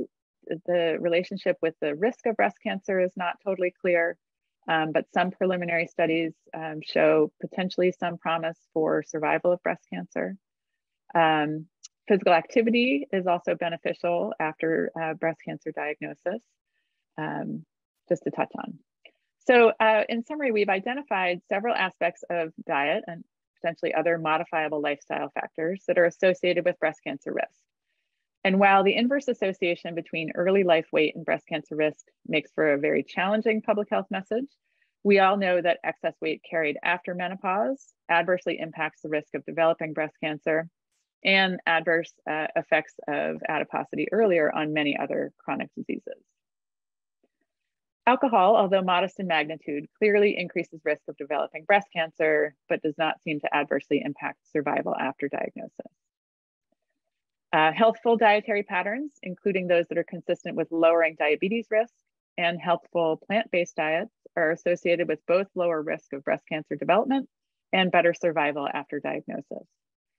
Colorful fruits and vegetables, including those where we can measure in circulating carotenoid levels, cruciferous vegetables, and coffee are all associated with both lower risk of breast cancer as well as better survival. And while each of these are associated modestly with outcomes, they're all part of healthier diets. So the fact that they may also lower breast cancer risk and improve survival may provide all of us with more impetus to adopt better diets and healthier diets. And with that, I'll say thanks and go on to questions. Thank you so much. That was so informative and, you know, a good reminder for all of us. We do have some several questions. People are intrigued by coffee. I'm a coffee drinker too. So, but we have some questions, you know, does it matter if it's decaf coffee or tea? Do you have the same effect with decaf? That's a great question. And I myself am a coffee drinker. However, I'm a decaf drinker because of impacts that I have on heart palpitations. So we don't know for sure what components it is, but I, for one, am hoping that it's more of the polyphenols that are present in both caf and decaf. But I think it needs a little more study. Okay. And they heard your message about increasing intake of fruits and vegetables. Is there a difference between buying organic fruits and vegetables versus non-organic? Oh, that's a great question. And I know Dr. Brody would recommend, you know, avoiding some of the persistent chemicals and pesticides. The benefits of fruits and vegetables, we actually have looked by categories of fruits and vegetables that tend to be higher in pesticide content. And the benefits, you know, we can still see benefits with breast cancer risk, regardless of whether it's organic or not. But I think, you know, if somebody has the resources to choose, we can also consider impacts on the environment and in those choices. Okay. And how about sugar? So sweet, sugary juices, increased risk. What about just putting sugar in your coffee, or is there a healthy substitute for sugar in your coffee? Oh, that's a good question too. And I think thinking about sugar, we should think about our, you know, the diet across the day is how much sugar are you eating in terms of added sugar? So whether it's a spoonful in your coffee or the additional sugar in processed foods, it's good to think about what that quantity is over the day and see if there are ways that you can reduce it. We do see, you know, an impact of the fruit juice and the sugar sweetened beverages, particularly after breast cancer diagnosis. So any ways that that can be reduced is a good thing. And you know, there are often pitches for natural sugar, thinking about whether it's agave syrup or you know, maple syrup or honey. But to your body, sugar is sugar, and so you know, it doesn't really matter the source of it and what the impact is. But of course, it's okay to have that dessert every once in a while, right? Absolutely, especially if there's chocolate involved. And how about vitamin D? Should women be having their vitamin D levels measured? Should they be taking vitamin D to reduce risk? So vitamin D has been sort of a much promised and, you know, highly anticipated component of cancer risk reduction. We don't see a lot of evidence for an association between vitamin D, either measured in the blood or looking at supplement use and risk of breast cancer. As I had suggested, there's some evidence that it may help improve survival after breast cancer diagnosis. But right now, there's not a lot of evidence to show that it reduces risk of breast cancer. Okay. And even though it's not in the chat, you know, being in the clinic with patients every day, we do get a lot of questions about alcohol, and I mentioned it and you mentioned it, but I do want to point out what you said is that it is a moderate increased risk. So if we if you like to have a glass of wine each evening, or maybe two some evenings, you shouldn't feel terrible about that. The increased risk associated with alcohol use is relatively small. Again, if we go from the average woman that has a 12% risk, a woman who has very high alcohol consumption increases that risk probably into the 15, maybe 15 to 20% range for really high consumption. But women who drink in moderation, again, that risk probably goes from, again, your average risk woman of about 12%, maybe up to 13 or 14%. It's not, we're not talking about, significantly elevated risk, but of course, alcohol in moderation is important for our overall health in general. So I just say that because maybe maybe nobody wants to ask that question, but certainly in the office, we get that question all the time. So absolutely, yeah. So thank you so much, Dr. Eliason. It was wonderful. So we're going to move on now to our exercise demo. So we've heard a lot about the importance of exercise. And so we have Nancy Campbell with us from the Zachem Center at Dana-Farber to give us a little exercise demo. And after the exercise demo, we're going to give you all a little break this morning. So we'll have the exercise demo for about 20 minutes. We'll break until 10:45, and then we'll return with our breast imaging update. So I'm going to turn it over to Nancy. Okay. Good morning, everybody. I'm going to get us marching in place here. So if you've been sitting all morning listening to these wonderful talks, go ahead and stand up with me. We'll start marching in place. A huge thank you to Dr. King, the planning committee. It's my third year, so I greatly appreciate coming back every year and joining all of you. So we're going to do a little bit of warm up, just because most of us, I'm going to assume, have been sitting, although maybe some of you have been, listening to this on a walk outside or on your treadmill or something like that. And then we're going to move into some strength moves. So we've heard a lot about the impact of exercise so far today. I work in the Zachem Center at Dana-Farber, so I work with a lot of breast cancer survivors. We're going to go into a V step. So we're going to step forward wide and then back narrow. I'm going to alternate my feet, add some hand movement here. So a lot of the women that I talk to, whether it's in the Zachem Center or outside in the community, for most of us, walking is at least easy in the sense that short of a good pair of sneakers, whether that's hopefully, cooperating or indoor exercise, for most of us, that piece is, again, on the easy side. The strength piece, that's where it gets a little complicated. COVID's thrown some wrenches into that for people. If you used to go to the gym, maybe you don't feel comfortable going back, things like that. I'm hoping this morning to kind of show you how to incorporate some strength moves easily into your day. So that is my goal here. We're going to do 3 more, 2 more, 1 more. Now we're going to march a bit wider so that from the wide march, we can bend one knee and then the other.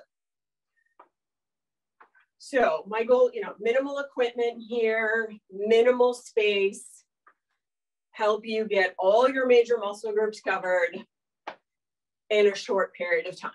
I think for all of us, that's a big key is, not enough hours in the day. So if we can find ways to sneak this activity in, even potentially on a Zoom call, if your camera's not on, or we can get creative here, or, some things we'll do today, like when you're brushing your teeth at night, things like that, taking advantage of that.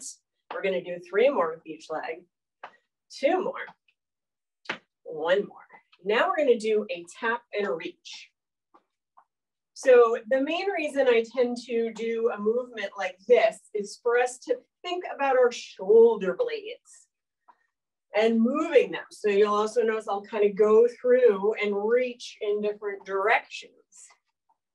Is sometimes those shoulder blades will get a little sticky, little cobwebs in there that we want to kind of dust off. So moving through, so really trying to actively reach with those arms. 3 more to each side, 2 more, 1 more. Okay, we'll go back to our march. We'll bring our feet still. So hopefully that got the blood flowing a little bit. We're going to transition now to more strength-based stuff. So I'm going to demo a plie squat. If you know that plie squats don't work in your body, a regular squat is totally fine. So if you're joining me for the plie, you are wider than your hip distance, turning your toes as far to the side as they can comfortably go.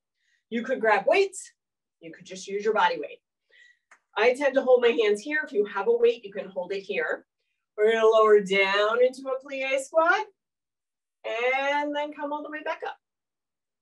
So again, down and up. So we could do this, you know, while we're brushing our teeth, you know, standing, depending on how willing you are to do things like this in public, waiting for the bus, things like that. But again, you know, taking a couple of minutes, we get a lot of bang for our buck here. We get some inner thigh, not a muscle we use a lot. We get some quads in the front. We get some hamstrings and glutes in the back. Get a little balance because our feet are turned down a little bit. So get a good amount of benefit from just this one exercise, which is great. We'll do 3 more. 2 more. 1 more. And up. Okay. So we just got, again, a lot of lower body stuff going. So let's move to upper body. I will demo this with a weight. If you happen to have weights nearby, soup cans, water bottles, wine bottle, go ahead and grab that. That's always a possibility. So you could come to a wall. You could have a chair in front of you, or you could just put your hand on your opposite thigh. So again, minimal equipment here.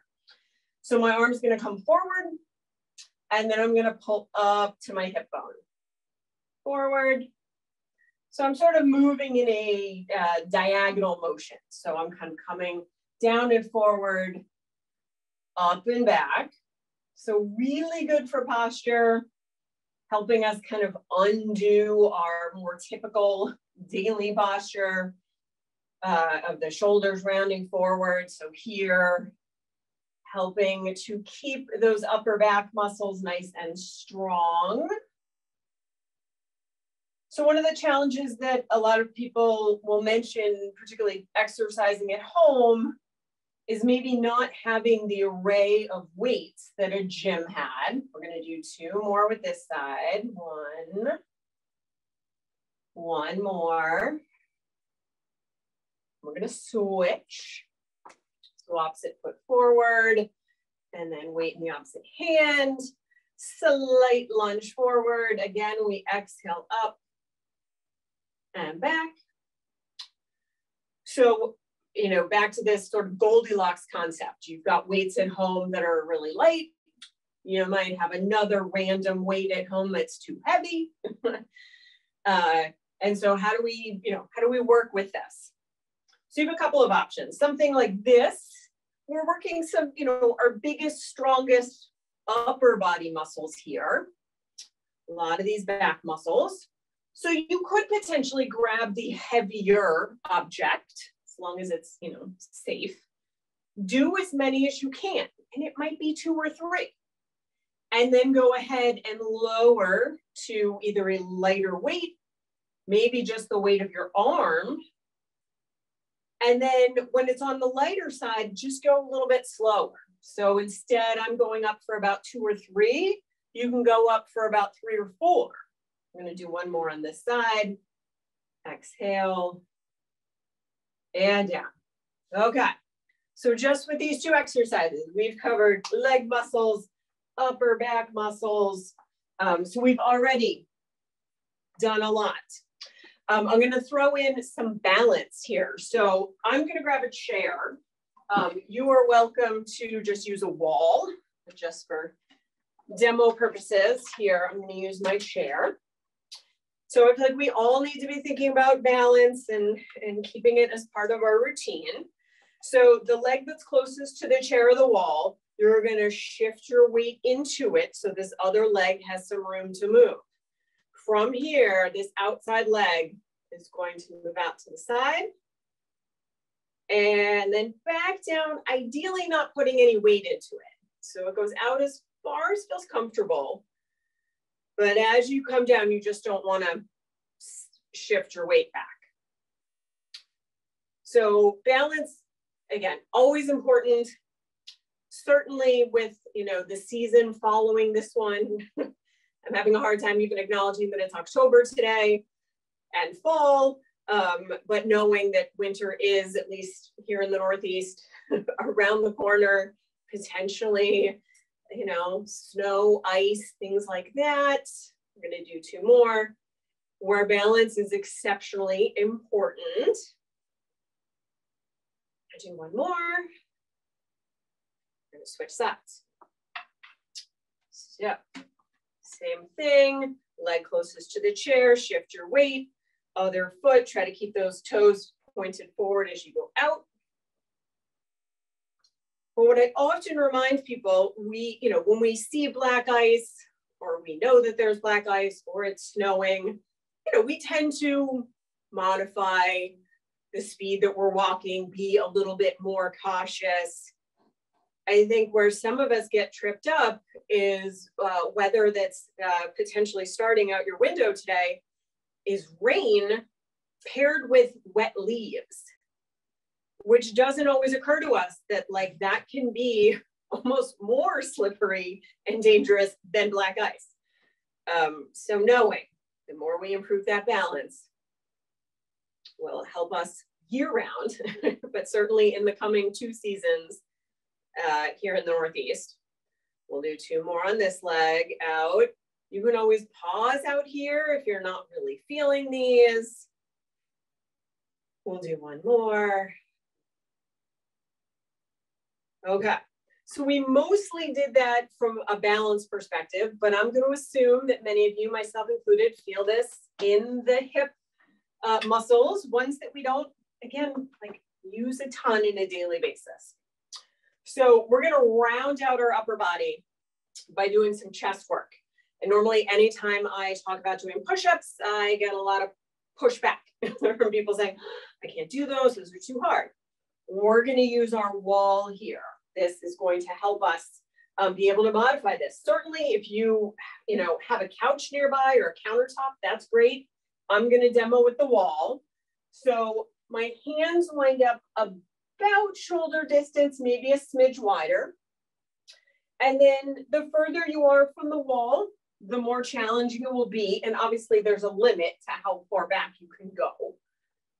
From here, I think of these as a moving plank. So I'm going to inhale, move my body towards the wall in front of me. And then I'm going to exhale and push away. So inhale forward. Exhale back. So you'll notice that my elbows are dropping slightly as I come forward.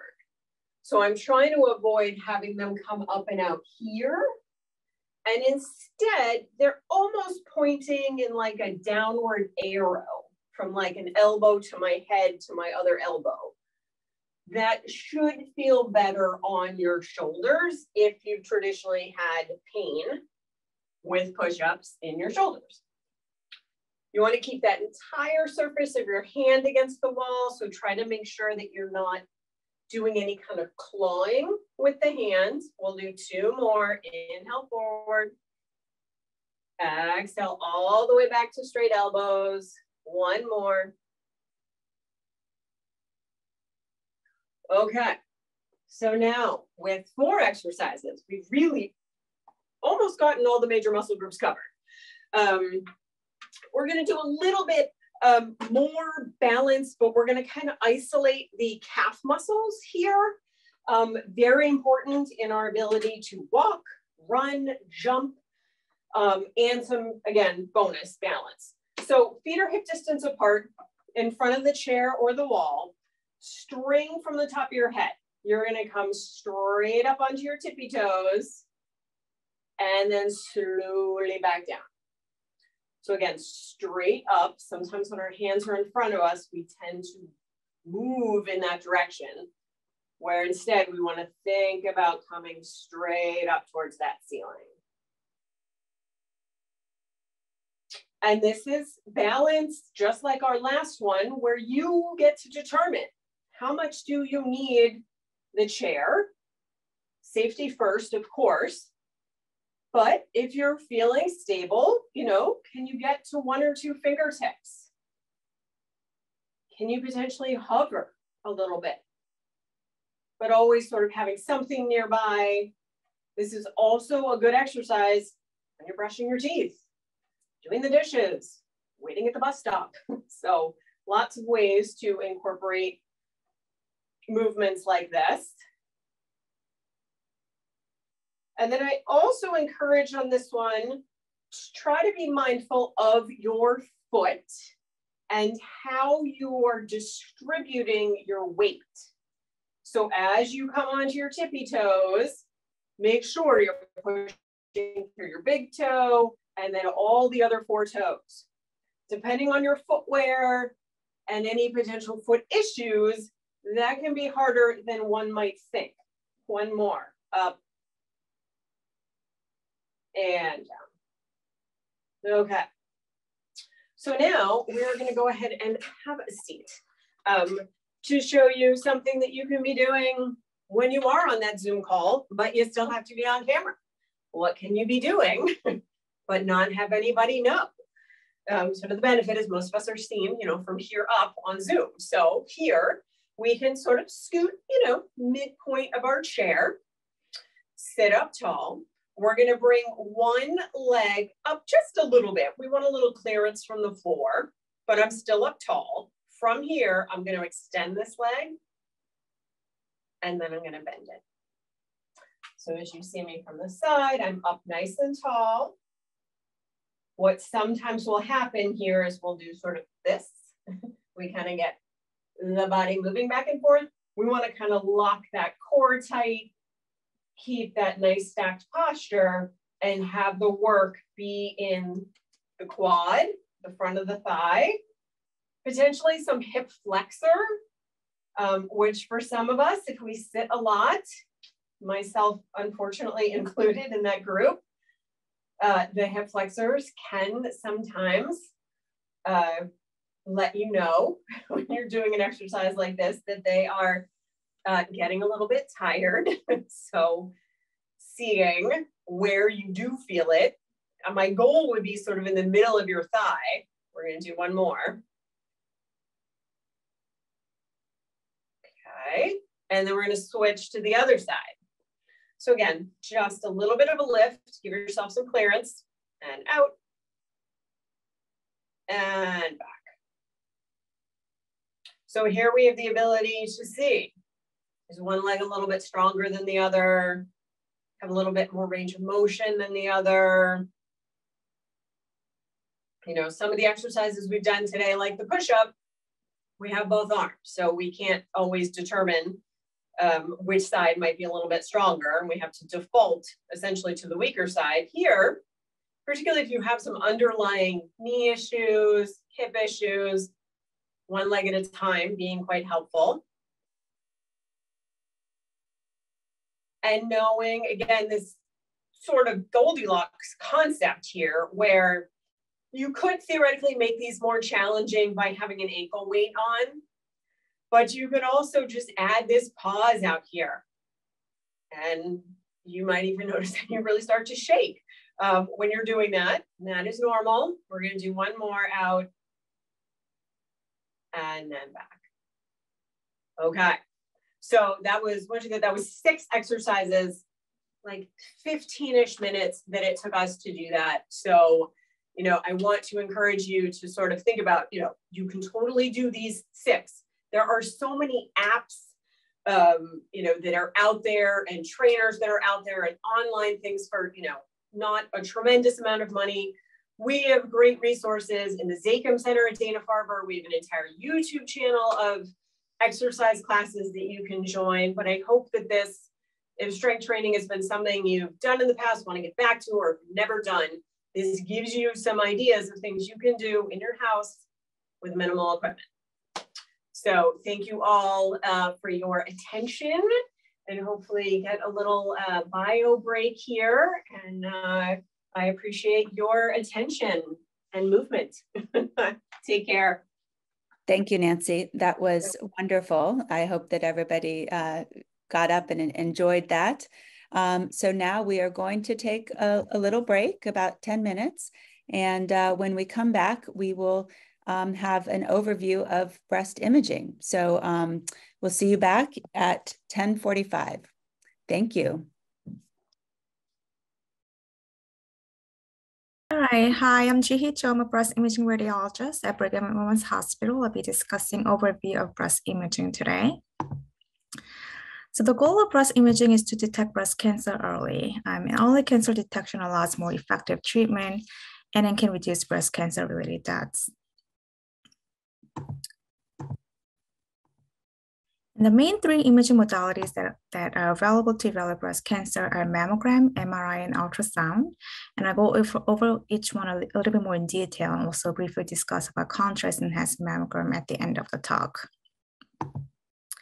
So mammogram is an X-ray that is specifically designed to take image of a breast, and it plays a key role in breast cancer screening. There are multiple observational studies of screening mammogram that showed that there are 30 to 40% fewer deaths due to breast cancer among women screened with a mammogram compared to women who do not undergo screening.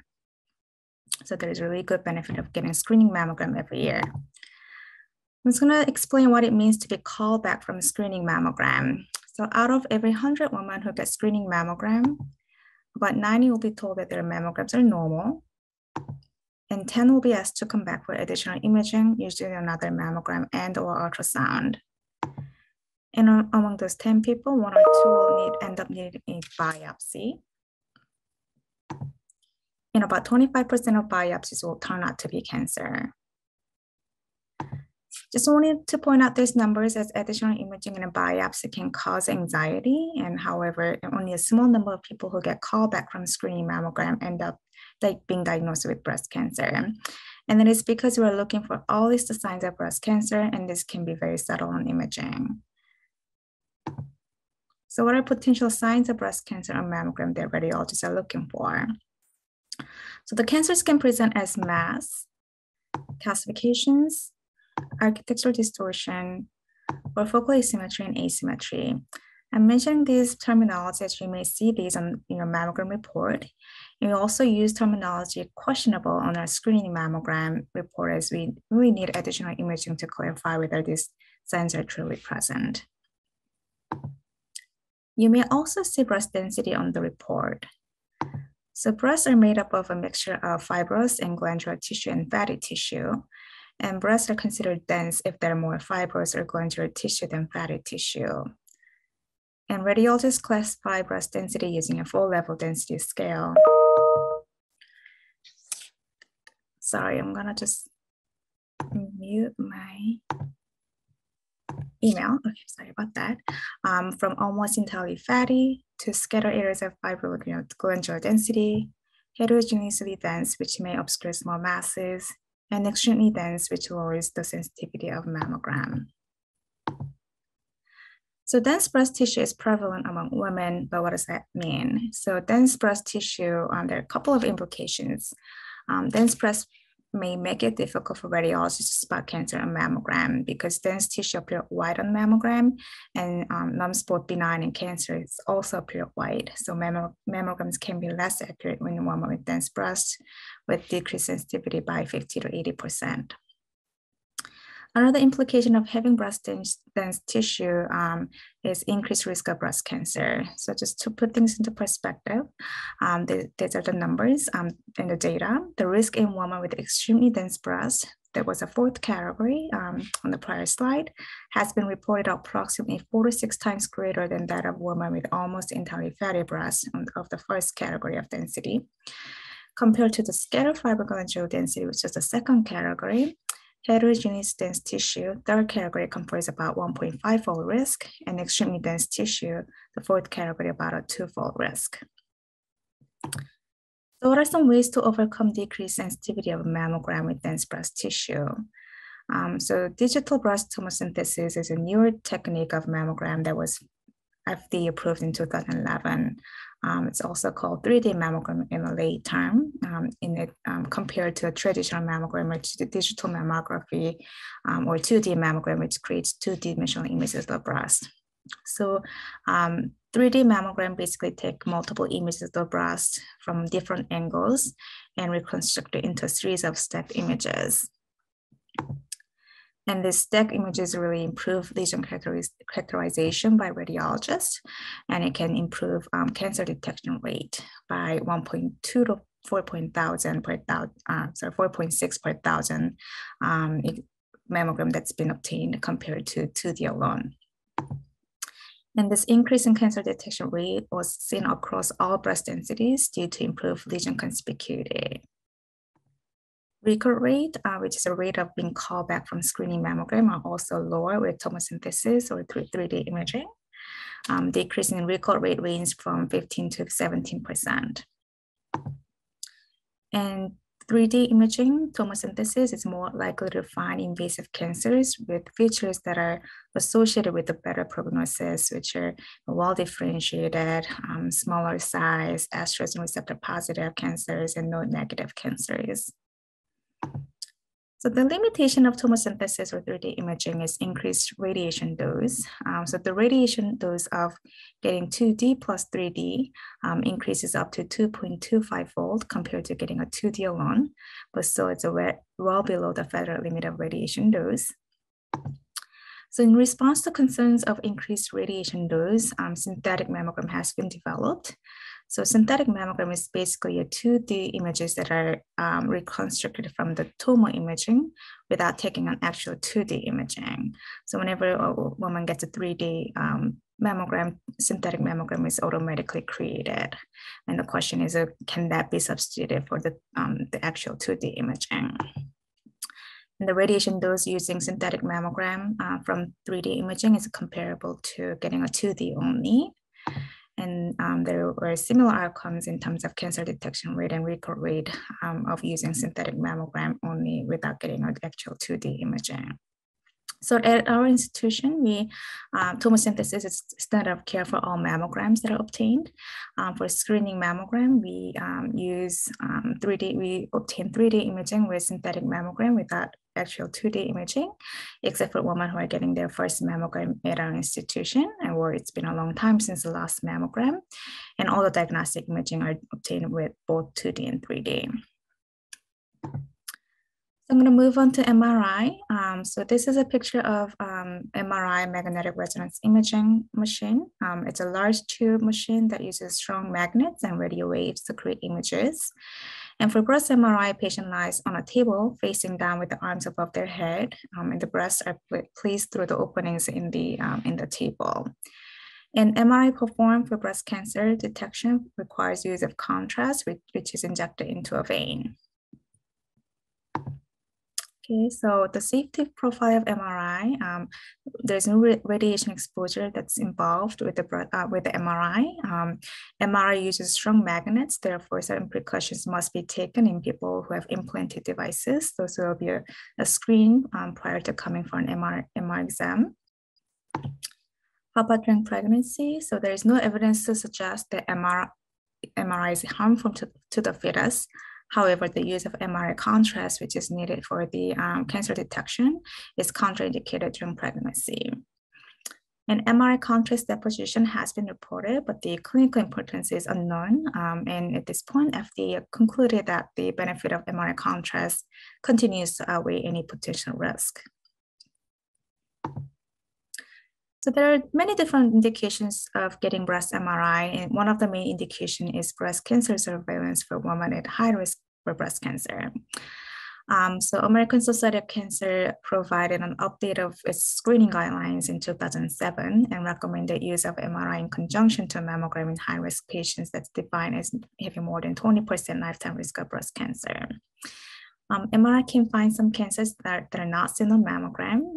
The data shows that the average sensitivity of MRI imaging in high-risk women is around 95%, with MRI yielding additional 16 cancers per thousand examined, in addition to cancers that are detected on screening mammogram. However, it is also more likely to be recommended for follow-up examinations and or biopsies for findings that turn out not to be a cancer. So therefore, MRI breast is not routinely performed for women without any risk factors. The specificity of breast MRI, it's pretty, and there's a wide range in the literature from 56 to 98%. So this is just an example of breast MRI imaging showing a breast cancer that's detected on the MRI for a woman who came for breast cancer surveillance MRI, for a woman with a high risk of breast cancer. So women with the significant factors that increase their risk score above a designated threshold, more than 20% lifetime risk of breast cancer, have a well-defined screening guidelines of using a breast MRI as an adjunct to the screening mammogram. How about women with intermediate risk? So in previous recommendations, the recommendation for use of MRI in women of intermediate risk, as defined as 15 to 20% lifetime risk of breast cancer, were uncertain. For example, these women included the woman with a personal history of breast cancer, woman with a lobular neoplasia or ATPI biopsy, or with dense breast tissue. There are now newer data that are available to clarify use of MRI in this population. So women with high risk lesions, the American Society of Cancer does not recommend for or against screening MRI in patients with lobular carcinoma in situ, LCIS, atypical lobular hyperplasia, ALH, or atypical ductal hyperplasia, ADH. More recently, the guidelines from American College of Radiology recommended consideration of MRI for this population, particularly in the presence of other risk factors, and also supported by 2017 National Comprehensive Cancer Network guideline. So one of the recent breast MRI study of women with LCIS, ALH, or ADH showed that the overall cancer detection rate by MRI was additional 12.4 cancers per thousand examined. And when they looked at more closely, they saw more MRI detected cancers among women with LCIS compared to ALH or ADH. About women with a dense breast tissue. So dense trial is the biggest biggest study that's been that looked at the use of breast MRI for women with dense breast tissue. It is a multi-central trial in Netherlands for women who have extremely dense breasts, and they were randomized to a group. They were invited for screening MRI versus a control group who only underwent screening mammogram only. And these are the data. So cancer detection rate was 16.5 per thousand during the first round of screening MRI. And on the second round of MRI, the cancer detection rate was 5.8 per thousand. And this reduction in cancer detection rate is not unexpected, as a lot of cancers that were not seen in mammogram alone were identified more within the first MRI examination. And this reduction in the incremental cancer detection rate by MRI from the first round to the second round occurred alongside with a pretty marked decrease in false positive rates in the second round of 26.3 per thousand compared to almost 80 per thousand during the first round. So the future directions of a breast MRI, the abbreviated MRI is basically a shortened version of standard MRI, which can reduce costs and increase availability as we have more clinical evidence that's growing, supporting the performance of screening breast MRI in larger population of women. At this point, it is in the clinical practice, but in many places, but it's not approved by insurance at this point.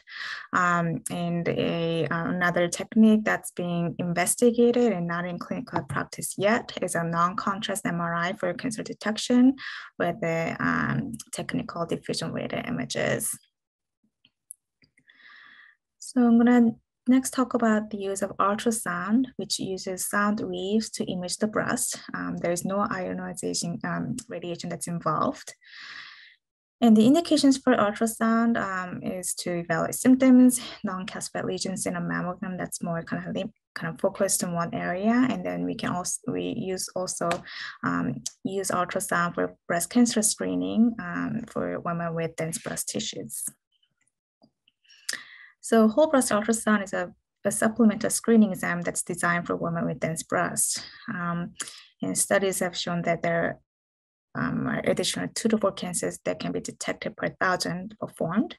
However, the additional cancer detection was achieved at the expense of a higher false positive interpretations. So the initial randomized multi-center trial investigating the utility of screening breast ultrasound was ECRN 666 trial. And the results show that the addition of ultrasound to screening mammogram detected additional 4.2 cancers per 1,000 during the first year. And years 2 and 3, the additional 3.7 cancers per 1,000 were detected. And the specificity of combined mammogram and whole breast ultrasound was 74% in the first year and then increased to 84% in years 2 and 3. What's important to understand about this study was that the patients were not only that have dense breast tissue, but they also were high risk with at least one additional risk factor. So the studies confirmed that the addition of ultrasound to mammogram in women with increased breast density and also with the increased risk of cancer resulted in a substantial increase in detection of mammographically occult breast cancer. However, the question still remains as to what's the impact of screening breast ultrasound in women in dense breast tissue without any additional risk factors. So as states began implementing breast density notification laws, which require women to be notified of their breast density, there was increasing use of supplemental whole breast ultrasound, screening ultrasound in asymptomatic women with normal mammograms and dense breast tissue. And Connecticut was the first state to pass the notification law in 2009. So one of the kind of earlier studies looking at whole breast ultrasound in Connecticut studied women who received whole breast ultrasound, and 75 of them had weak and no risk factors. And first year they looked at cancer detection rate was 3.2 per 1,000 from first year, kind of similar to the last study that I talked about. And all cancers were smaller than 1 centimeter and no negative, and a positive predictive value and was pretty low, meaning the percentage of cancers detected among lesions biopsy, so specificity was pretty low. But at the year 5, the cancer detection rate was still remain relatively similar, 2.6 per 1,000, but positive predictive value increased to 25%, and less follow-up was recommended as years go along. So whole breast ultrasound can be performed in 2 ways, handheld and automated. The handheld whole breast ultrasound is performed by a physician or ultrasound technologist using a handheld ultrasound probe. The limitations of handheld whole breast ultrasound includes that it's operator dependent and it lacks reproducibility, can be time sensitive and requires specially trained staff. To overcome that limitation, automated whole breast ultrasound was developed, which uses a machine which performs the examination with the ultrasound probe through an automated process. And if any abnormalities are found, then a handheld ultrasound is then performed to further evaluate the machine's finding. And the results show that the handheld and automated whole breast ultrasound have comparable cancer detection rates and sensitivity and specificity. So just wanted to also point out that the MRI is more sensitive than the combination of mammo and ultrasound. So women who qualify for screening MRI should have MRI instead of screening ultrasound, if they have access and are able to tolerate MRI. And when MRI is performed, then screening ultrasound has no added benefit. All right, so Lastly, I'm going to be briefly discussing the contrast enhanced mammogram, which is an emerging technique that uses iodinated contrast. And iodinated contrast, it is the one that's being used for CT. So the contrast is injected into a vein, then the mammogram is taken. It's been approved as a diagnostic tool since 2011 and shown to have high sensitivity and specificity compared to MRI in terms of its role as a diagnostic tool. And its role as a screening tool is still kind of investigated. The studies have been shown that cancer detection rate is 13 to 15 per 1,000 in high risk and intermediate risk women. But there were more false positive findings than conventional mammogram. So benefits of contrast enhanced mammogram is that it can be obtained in women with contraindications to MRI, and it's less expensive than MR. But it can have potential reaction to, people can have potential reaction to iodinated contrast, which can be from mild to severe. And there can be additional radiation dose as well. All right, these are my references. And I'll take questions and comments at this point. For that nice overview. We do have one question in the chat. Is synthetic mammography recommended over 3D mammography for women with dense breasts or a family history? Yeah, so that's a really good question. Just to clarify, synthetic mammogram is part of the 3D. So synthetic mammogram is reconstructed from the 3D imaging. The question is, do we get additional 2D imaging in addition to synthetic mammogram? So synthetic mammogram is part of the 3D imaging. Great. And maybe you could just share a little bit about the services offered at the Brigham. What type of mammography do we do at our sites? Sure. So at Brigham, we do 3D imaging for every woman, whether it's a screening mammogram or diagnostic mammogram. And in terms of getting a 2D imaging, like I said, for screening mammogram, routinely 3D imaging is done with just a synthetic mammogram. Unless it's the first time the woman's getting a screening mammogram in their life or at our institution, then we do 3D and 2D imaging. And if it's been a few years since the last mammogram, we also want to get 3D and plus 2D imaging. And for diagnostic mammogram, we always get 2D and 3D. Okay, I want to talk a little bit about the MRI use, because we in our clinic, one of the things we do is we really try to, again, personalize our recommendations for enhanced screening, because as you said, all these additional tools, they do have limitations. So none of our imaging is perfect. The goal of imaging, of course, is to detect cancer at an early stage. But some of the imaging modalities are associated with what we call higher false positive rates. And that was pointed out with MRI as well as ultrasound.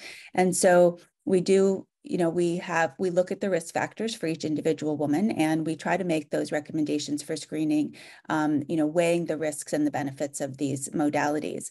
You touched on the high risk lesions and lobular carcinoma in situ in particular. And this has been an area of controversy, I guess, in the literature. Should all women with these high-risk lesions be having MRI or not?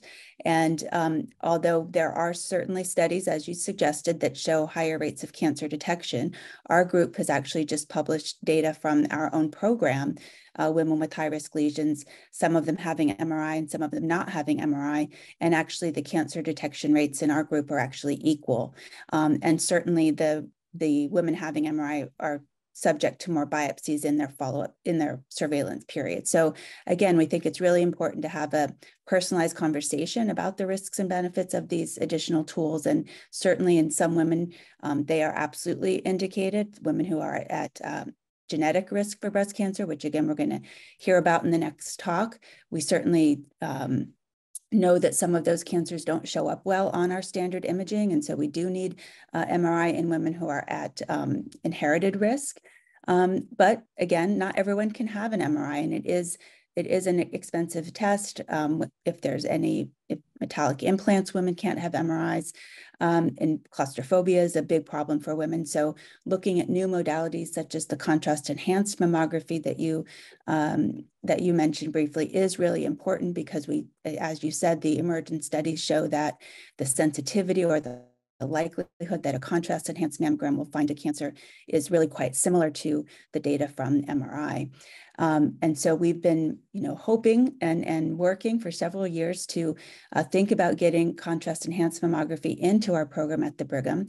And we do have a question about that in the chat. So I am happy to say that it is coming.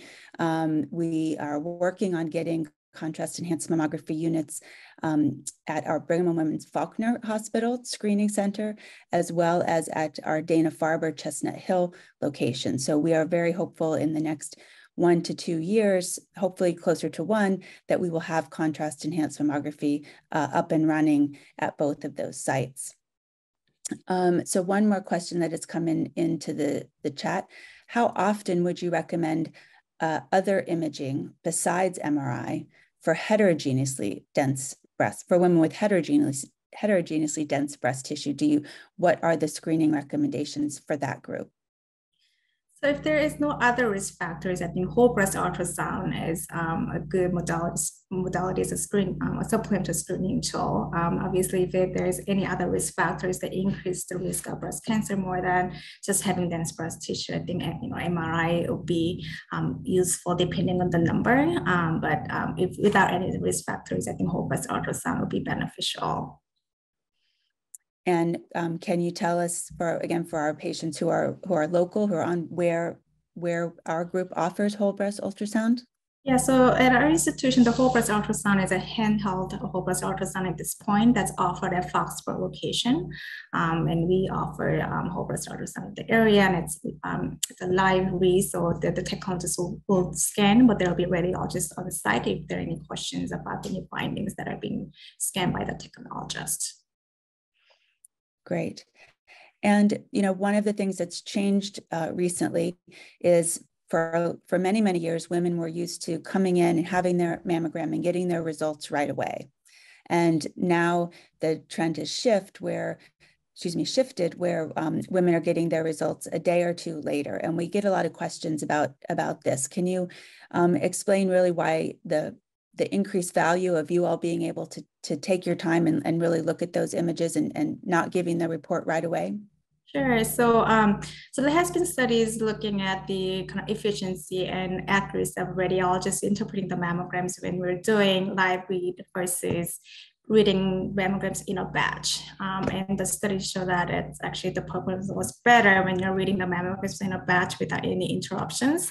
That's why we moved to kind of getting rid of what we call an offline mammogram, meaning the woman come in and leave and reread those kind of in a couple of hours or a day later in a batch and give the results. And that performance has been shown to be better in that situations. That's why we moved away from live read and for a better accurate read. Yeah, and I think that's a really important message, because we certainly understand that there can be some anxiety associated with waiting for your result from your mammogram, but the data really do show that the accuracy of the read is better, again, when the radiologists are able to, sit and read and not be interrupted, coming back and forth, from one patient at a time. So again, we appreciate that it's harder to wait, but it is for a good reason that we've shifted to that. So, all right, well, not seeing any other questions in the chat. So I want to thank you, Jahi, for a really nice overview. And we'll a little bit ahead of schedule, but we'll go ahead and we will shift gears again. We will welcome Jill Stopfer, one of our genetics experts from Dana-Farber, to talk to us about genetic testing and breast cancer risk. Well, there we go. Okay. Okay. So thank you very much, Dr. King, for including me in this wonderful day of presentations. I am a genetic counselor, as was mentioned, here at Dana-Farber. And today what I wanted to do is kind of give an overview of genetics and how it can be helpful for people both with and without a cancer diagnosis, both for someone with cancer as well as potentially for their family. So just to start, you've seen a little bit about this already, that most cancer is not hereditary. It's really a smaller slice of the pie. But just to define, what do we mean when we say something is hereditary? Typically, what we mean is that there is a gene, an inherited factor, something you get from both your parents, that can be running in the family, that if you inherit this gene in a non-working form, a gene with a mutation in it, that you live your life at a very significantly increased chance to develop cancer. It doesn't mean someone is going to get cancer for sure, but it really has a very specific and significant impact on their chance.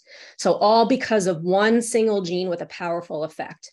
That's generally what we're referring to when we talk about hereditary risk. And the best known examples of these are the BRCA genes, BRCA1 and 2. There's also this category called familial risk. And familial risk can mean you see a pattern of cancer in a family or a pattern of breast cancer in a family. Maybe there's more cancer than you think you would expect just due to chance alone, but it's not because of one single gene by itself. It may be that in some families, there's a whole set of genes, not just one, but maybe the combined effect of 20 or 50 or even 100 different genes, each with a little bit of an impact, but all together creates a profile of risk. And right now, our genetic testing strategies are best for detecting hereditary risk. And that makes sense. It's easier to find strong risk due to a single gene rather than measure the combined effect of many, many genes collectively in their interaction. But it's important to know that sometimes the family history looks suggestive and we can't find the source of risk yet. And it may be that there is some familial risk that maybe one day, hopefully not too far in the future, we'll be able to detect. And then there's this very large slice of the pie called sporadic cancer. And a lot of this may be due to the combined effects of what we've already heard about today, environmental factors, exposures. But another source of risk for most people is actually just the aging process itself. As we get older, over the course of our lifetimes, our cells are making copies of themselves. We're not the same set of cells that we were born with. We've copied many, many times over. And every time a cell makes a copy of itself, there's a possibility that that copying process does not happen perfectly. And my favorite way to analogize this, it's sort of like photocopying or Xeroxing, a page. We know that copy number 500 is going to have more imperfections in it than copy number 20. And so do we. As we get older, we have all accumulated copying errors through the aging process. It's part of our biology. And these errors are often something that you didn't do anything to make them happen. It's just part of our biology. And so sporadic cancers may not have a specific environmental or risk factor that we can point to, and may just be due to some of these random copying errors. So nature isn't perfect. So when we're suspecting that there may be a single gene with a high impact in a family, what are some of the clues that we get from the family? What you see on your right here is a family tree. When we take our family trees, women are circles, men are squares, just how it is. And we indicate cancer in a family. So here you can see there's a woman with an arrow here. She is cancer-free, but she has a mother with breast cancer. Her maternal aunt had ovarian cancer. There's a grandmother with ovarian cancer. We kind of look at a family and think, is there more cancer than we would expect just due to chance alone? Are there multiple generations of cancer? Do we see these cancers occurring in people at ages that are younger than when these cancers typically present? And that will depend on the type of cancer it is. So for example, with breast cancer, seeing it diagnosed before the age of 50 is typically considered on the younger side. But for some other cancers that may naturally present at a younger age, that might not be the case. So we're looking for also rare types of cancer in a family. Ovarian cancer is a less common cancer. Things like pancreatic cancer, metastatic prostate cancer, and then also super rare cancers we can see in families like a melanoma in the back of the eye, really rare cancers. These can be clues about the possibility that hereditary risk is present. Seeing a person in the family who they themselves have had multiple cancers, that may reflect their underlying vulnerability to the process. The fact that it's happened once and then it happened again, that may indicate that they have some sort of hereditary risk. And then we also look for the specific types of cancers and think about, are these ones that run together with a particular gene? So for example, when breast and ovarian cancer are in the same family, that can be highly suggestive of genetic risk due to genes such as BRCA1 or 2. So genetic testing, I like to analogize it as a big spell checking process.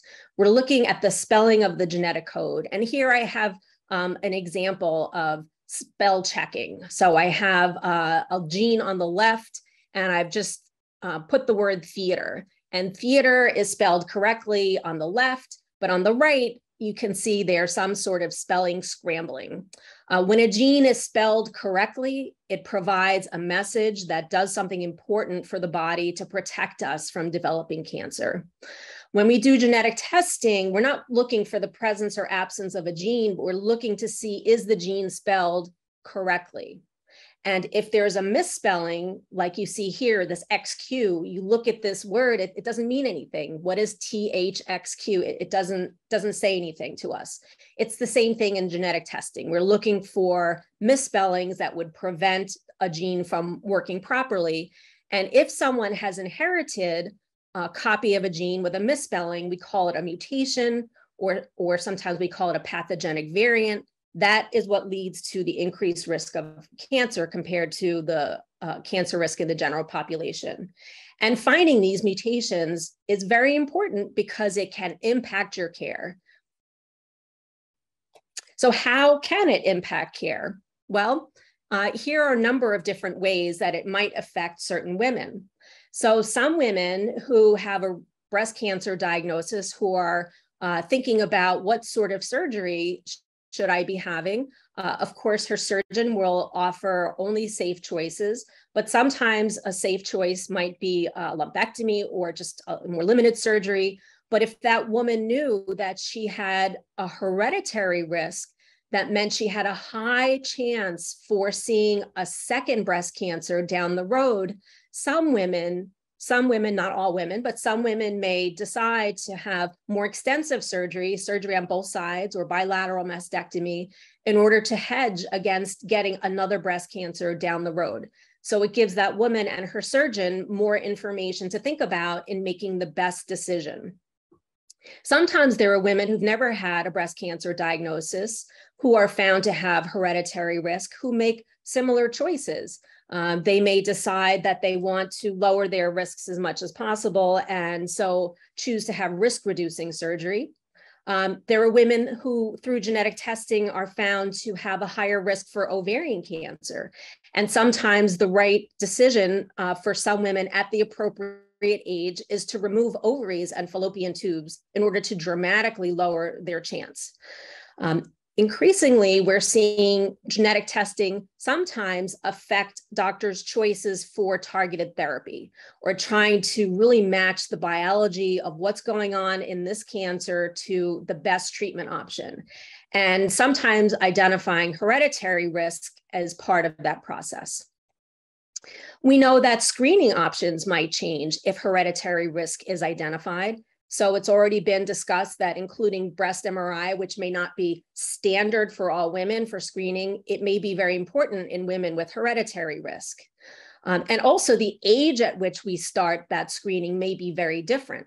For women with hereditary risk, we may start screening with breast MRI at age 25, for example, whereas most women are not starting screening that early.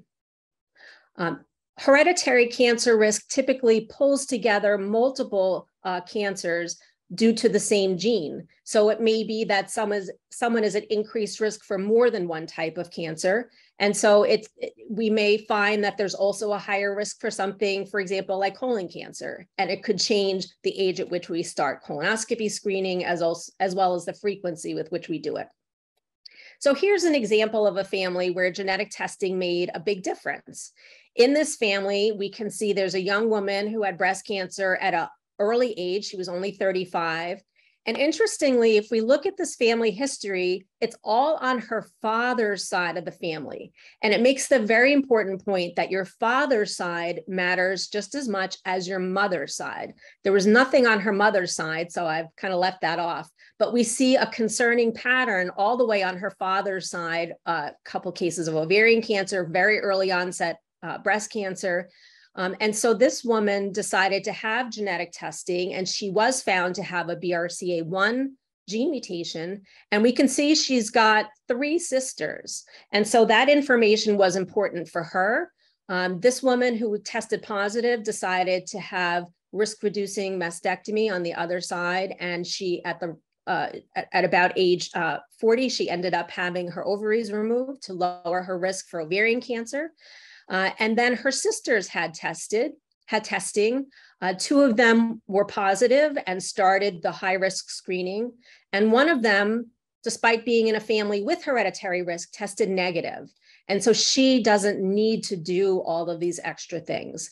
And so genetic testing can really help deliver the right care to the right people in the family, making sure those who are at high risk are getting the proper follow-up. But then those who don't need it, despite being part of a family with a suspicious pattern, when it's not necessary, we're not overdoing it. And so here are some genes that we know about that are associated with a high risk for developing cancer of the breast. And when we say high risk, we're typically talking about risk of approximately 50% lifetime chance, or in some cases higher. And so you can see in this list of genes, the BRCA genes, BRCA1 and 2, can increase the risk for multiple forms of cancer, breast and ovarian. But these are cancers here that can also affect men as well as women. Prostate cancer, melanoma, and pancreas cancer can be part of the spectrum. And there are other genes as well. TP53 is a fairly uncommon type of hereditary risk, but associated with a large constellation of cancers for which there is very specialized screening. And then there are some of these others as well that we include in the high risk category. And then there's a category that we call moderate risk genes. And moderate risk, we're typically talking something at approximately a 30% lifetime chance.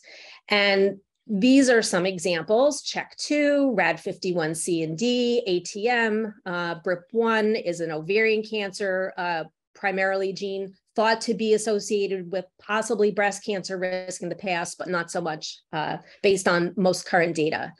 And so when we do genetic testing, we tend to do something called a multi-gene panel test, where we're looking at lots of genes at once to ensure that whatever's there, we can identify in order to do these things: specialize your screening, optimize the chances of finding cancer early, opportunities to prevent cancer, and helping your family. Genetic counselors can help you move through this process by assessing your risk, discussing the benefits and limitations of testing, arranging it for you, following up depending on what the results are, and then helping include your family. I'm happy to answer any questions about my presentation. I know it was kind of fast, so. No, thank you, Jill. That was wonderful. So maybe just say a few words about, again, these panel that we test for multiple genes now, as you said, and we call that panel testing. Right. How do you counsel a patient as to, which gene should, how many genes should they be tested for? Should they do, the small panel, the medium panel, the big panel? There's lots of questions out there. Right, right. And it's kind of it's a great question, and it has a nuanced answer.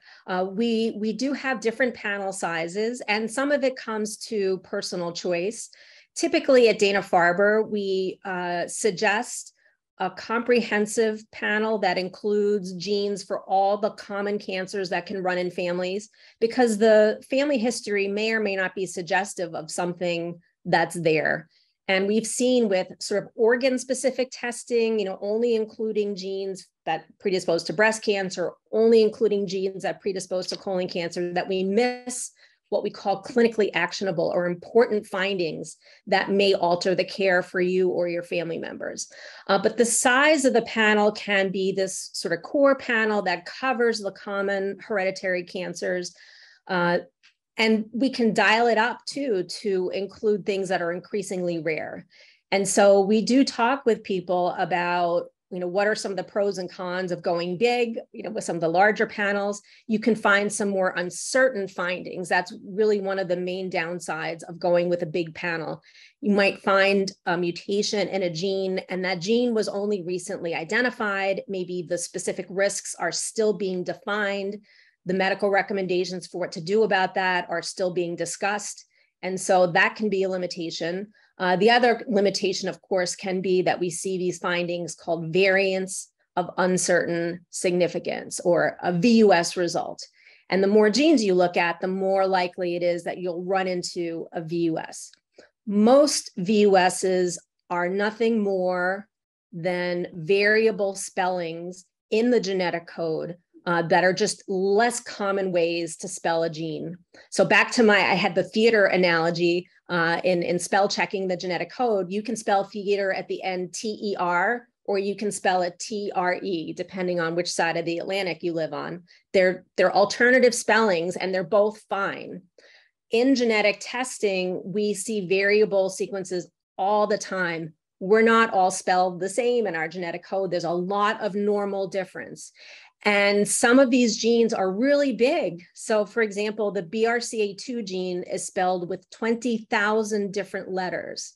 And so there are a lot of different letters you can put here or there that may reflect nothing more than just a normal sequence change. So a lot of the VUS findings that we find are really nothing, and they're most likely going to end up being nothing, and we put them way on the back burner.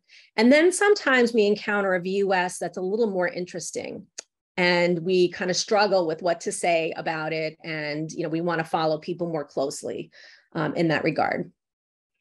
Thank you. And just one last quick question is, what about insurance coverage? How would a patient know if her insurance will pay for this testing?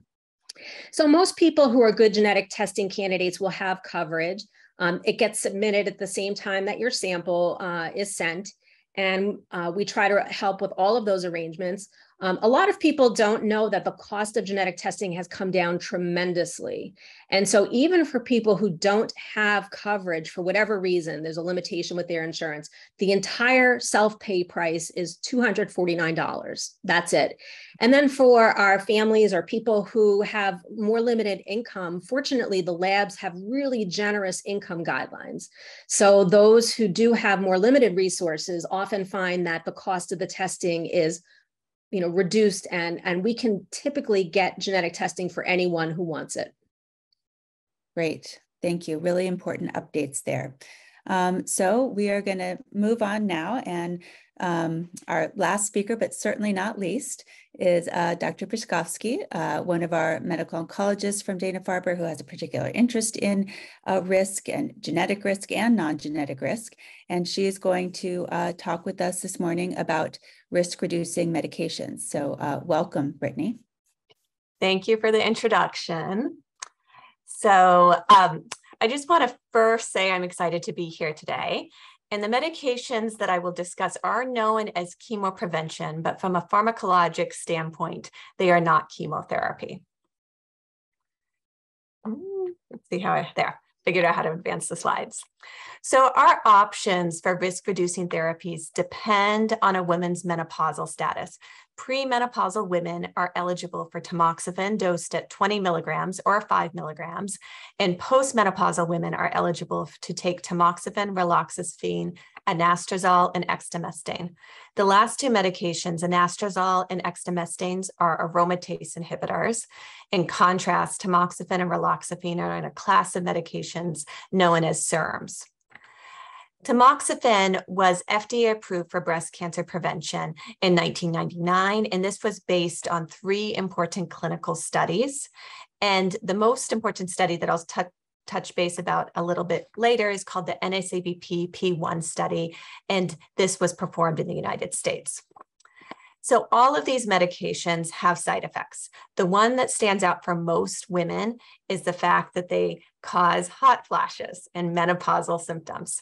So as a provider, though, the most concerning side effects are with tamoxifen and raloxifene, where we see blood clots. It's a very mild risk, but there is an increased risk of both deep vein thromboses and pulmonary embolisms. So tamoxifen also has a small increased risk of uterine cancer. So I'm going to first talk about the NSABP P1 trial. This was the first breast cancer prevention trial. It was a randomized trial that enrolled close to 16,000 women, and they were selected to take tamoxifen or placebo for 5 years. The study period was from 1992 and 1996. So these options have been around for a while. Women were eligible for the study if they were age greater than 60, or if they were between the ages of 35 and 59 with a 5-year predicted risk of breast cancer greater than 1.6%, or if they had a diagnosis of a high-risk lesion like LCIS.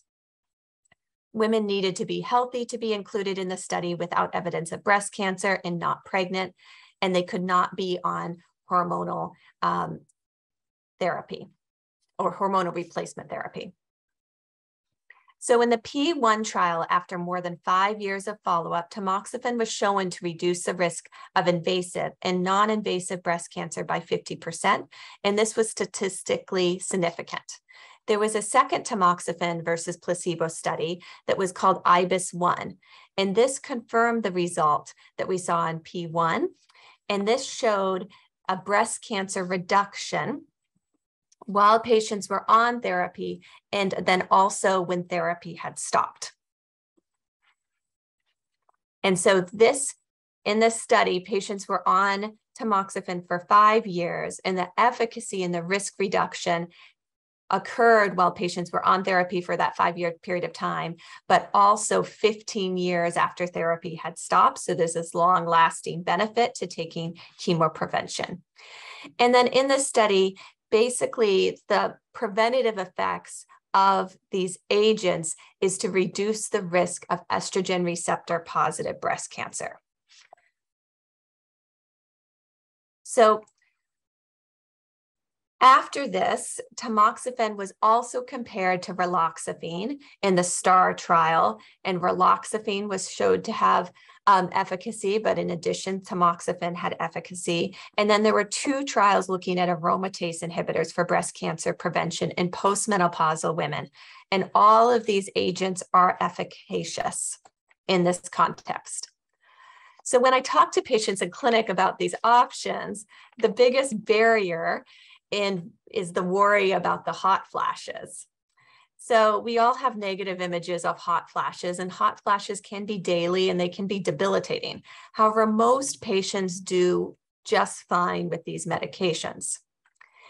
In regards to these serious side effects, the blood clot risk with tamoxifen is 0.5%, and the endometrial cancer risk is 0.4%.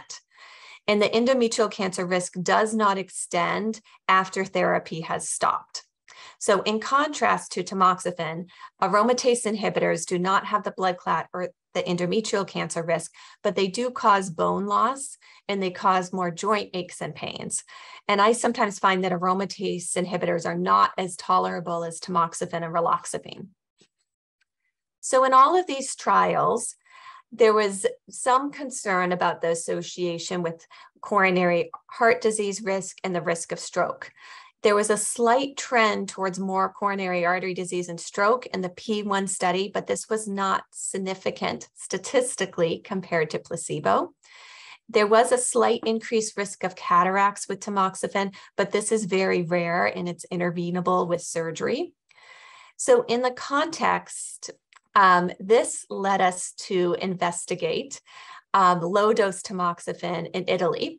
So this was a study that looked at 5 milligrams of tamoxifen compared to 20 milligrams, which was the standard. The idea was that 5 milligrams would be more tolerable, and they looked at a shorter duration of therapy of 3 years. The study showed that low-dose tamoxifen for 3 years reduced the incidence of breast cancer. This was a big result, and it was practice-changing for us here at Brigham and Women's and Dana-Farber Cancer Institute. And compared with tamoxifen in the study, there was more frequent hot flashes, okay? So between tamoxifen 5 milligrams and placebo, there was not a significant difference in the hot flash intensity, vaginal dryness, or musculoskeletal pain. However, for both vaginal dryness and musculoskeletal pain, these side effects increased with time over the 3 years of the study. And I think this really just reflects that patients on this study are aging. And so they do develop more dryness and maybe get more achy with age. And so I tell patients that we feel very comfortable if they do have vaginal dryness while on chemoprevention of using estradiol creams. So that is something that we frequently prescribe if patients do experience that symptom. So there is also data that low-dose tamoxifen at a dose of 2.5 milligrams can decrease breast density. So this is an advantage too, since lowering breast density allows for early detection. So in BPREP, since we started this BPREP clinic, around 23% of patients with high-risk lesions, including atypical ductal hyperplasia, atypical lobular hyperplasia, and LCAS. These patients will start chemoprevention, and we found that up to a third of women will start greater than 6 months after their first visit. This is work that we've published. I've published this with Dr. King and Dr. Laws. And this basically means that sometimes patients need to ponder this decision before starting chemoprevention, and that's completely fine. Since we started offering low-dose tamoxifen, it has become one of our most popular options in the clinic. And for most women, I recommend starting at 5 milligrams. And if they're premenopausal, I'll try to encourage them to go up to the 20 milligram dose if they're able to tolerate the therapy. In postmenopausal women, we feel very comfortable with the 5 milligram dose. So in conclusion, medications can prevent breast cancer in both pre- and postmenopausal women who are high risk. There's a lower chance of serious side effects if women try these therapies at a younger age. So we definitely target our younger women who are higher risk in their 40s and 50s to consider chemoprevention. Tamoxifen also lowers the risk of breast cancer while women are on therapy, but also when therapy has stopped. Low-dose tamoxifen may be more tolerable than the 20 milligram dose. Low dose can also decrease breast density on mammogram and is likely best for women who are postmenopausal, but for women who are premenopausal, we'll often start at the 5 milligrams and discuss increasing to a higher dose. And I think that's kind of the summary of chemoprevention in this context. Great. Happy to answer any questions. Thank you, Dr. Brzykowski. Maybe you can just keep that slide there for a moment while we look at some questions. So one question that just came in was, do you have a smaller chance of developing a blood clot with the lower dose of tamoxifen? So I would say we don't have great data to look at that endpoint because the trial for low-dose tamoxifen in Italy was a smaller study. So in contrast to the NSABP1 study that included 16,000 women, the study in Italy with low-dose tamoxifen only included 500 women. Would you agree, Dr. King? Well, it was a smaller number of women, but they did look at those serious adverse events like thrombosis and uterine cancer, and there was no statistically significant increased risk compared to placebo. So Yeah. we all walk around with a certain low level of risk of developing a blood clot. If we do things like smoke cigarettes or take hormone replacement therapy or even birth control pills, all of those things slightly elevate our risk of developing a blood clot. But as Dr. Piskovsky noted, the risk after being on 5 years of tamoxifen is still only about 0.5%. So it really is small, but it's something that women need to be aware of so that if they were to develop some unusual leg pain or some unusual leg swelling, that they would know to call their physicians, have it evaluated, potentially stop the medication until they were sure that they didn't have a blood clot. But again, as we've said throughout this forum, you know, all of the information for women at elevated risk of breast cancer really needs to be personalized, you know, whether it's using MRI, whether it's using medication. It really is a discussion about the risks and benefits for each individual, and understanding that these medicines are one of the options that we have. And importantly, as was mentioned, these medications prevent or reduce the risk of estrogen receptor positive breast cancer. We still need a lot of work to identify ways to reduce the risk of estrogen receptor negative breast cancer. And Dr. Eliason's research on diet is, you know, really important in that arena. And just again, a plug for the women with the high risk lesions. Dr. Piskovsky showed you that in our program, about a quarter of our women with high risk lesions will choose to try these medications. These medications are particularly effective in women with high-risk lesions because women with high-risk lesions overwhelmingly get hormone receptor positive breast cancer, ER positive breast cancer. So when we know what type of breast cancer a woman is most likely to develop, then these strategies become increasingly important and effective in that group. So we have a question about the TAM gel study. So Dr. Piskovsky and the rest of us, we participated in that study. We put patients on the trial. Do you want to give us an update, Brittany? Any news out yet? I don't think the final results have been published. Yes, definitely. I'm hopeful soon. Yes, we're all very eager to see the results of the TAM gel study. For those of you who aren't familiar with it, as we've said, the side effects of these medicines are the biggest barrier often to getting patients to try them and take them. And so there's a lot of research in looking at, again, alternate ways to deliver the active ingredients of tamoxifen. And so one of the ways that was being studied was putting the medicine in a gel and then asking women to rub the gel on their breast once a day for a year.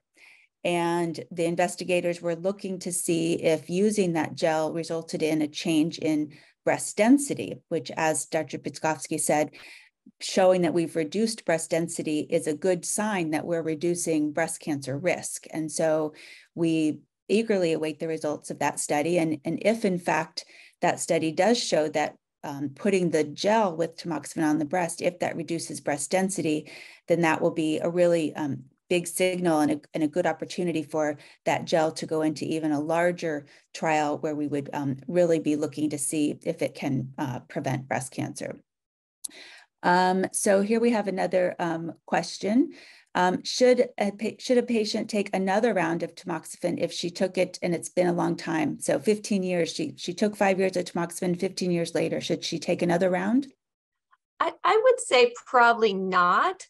The only situation where I think it could be discussed, and it could be a personalized discussion, would be if, for example, something was found on a biopsy, like a high-risk lesion, including ADH, ALH, LCIS, then I think there could be a nuanced discussion about considering another medication for prevention, whether that's an aromatase inhibitor or tamoxifen for a short period of time. But typically, if patients have taken 20 milligrams of tamoxifen for 5 years, we would not recommend additional therapy.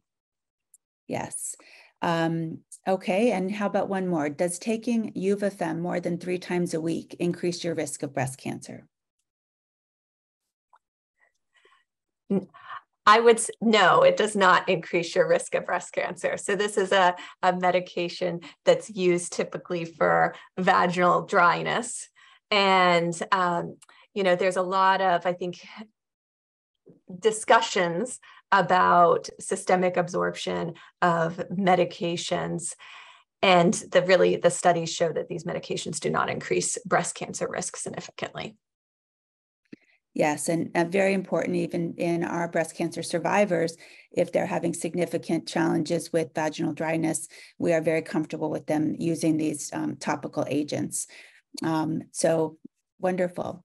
So just to wrap up here then, I just want to, again, thank everyone for joining. I want to remind everyone that, again, part of our goal is education. We want to keep you informed, and we want to, of course, hear from you and learn from you.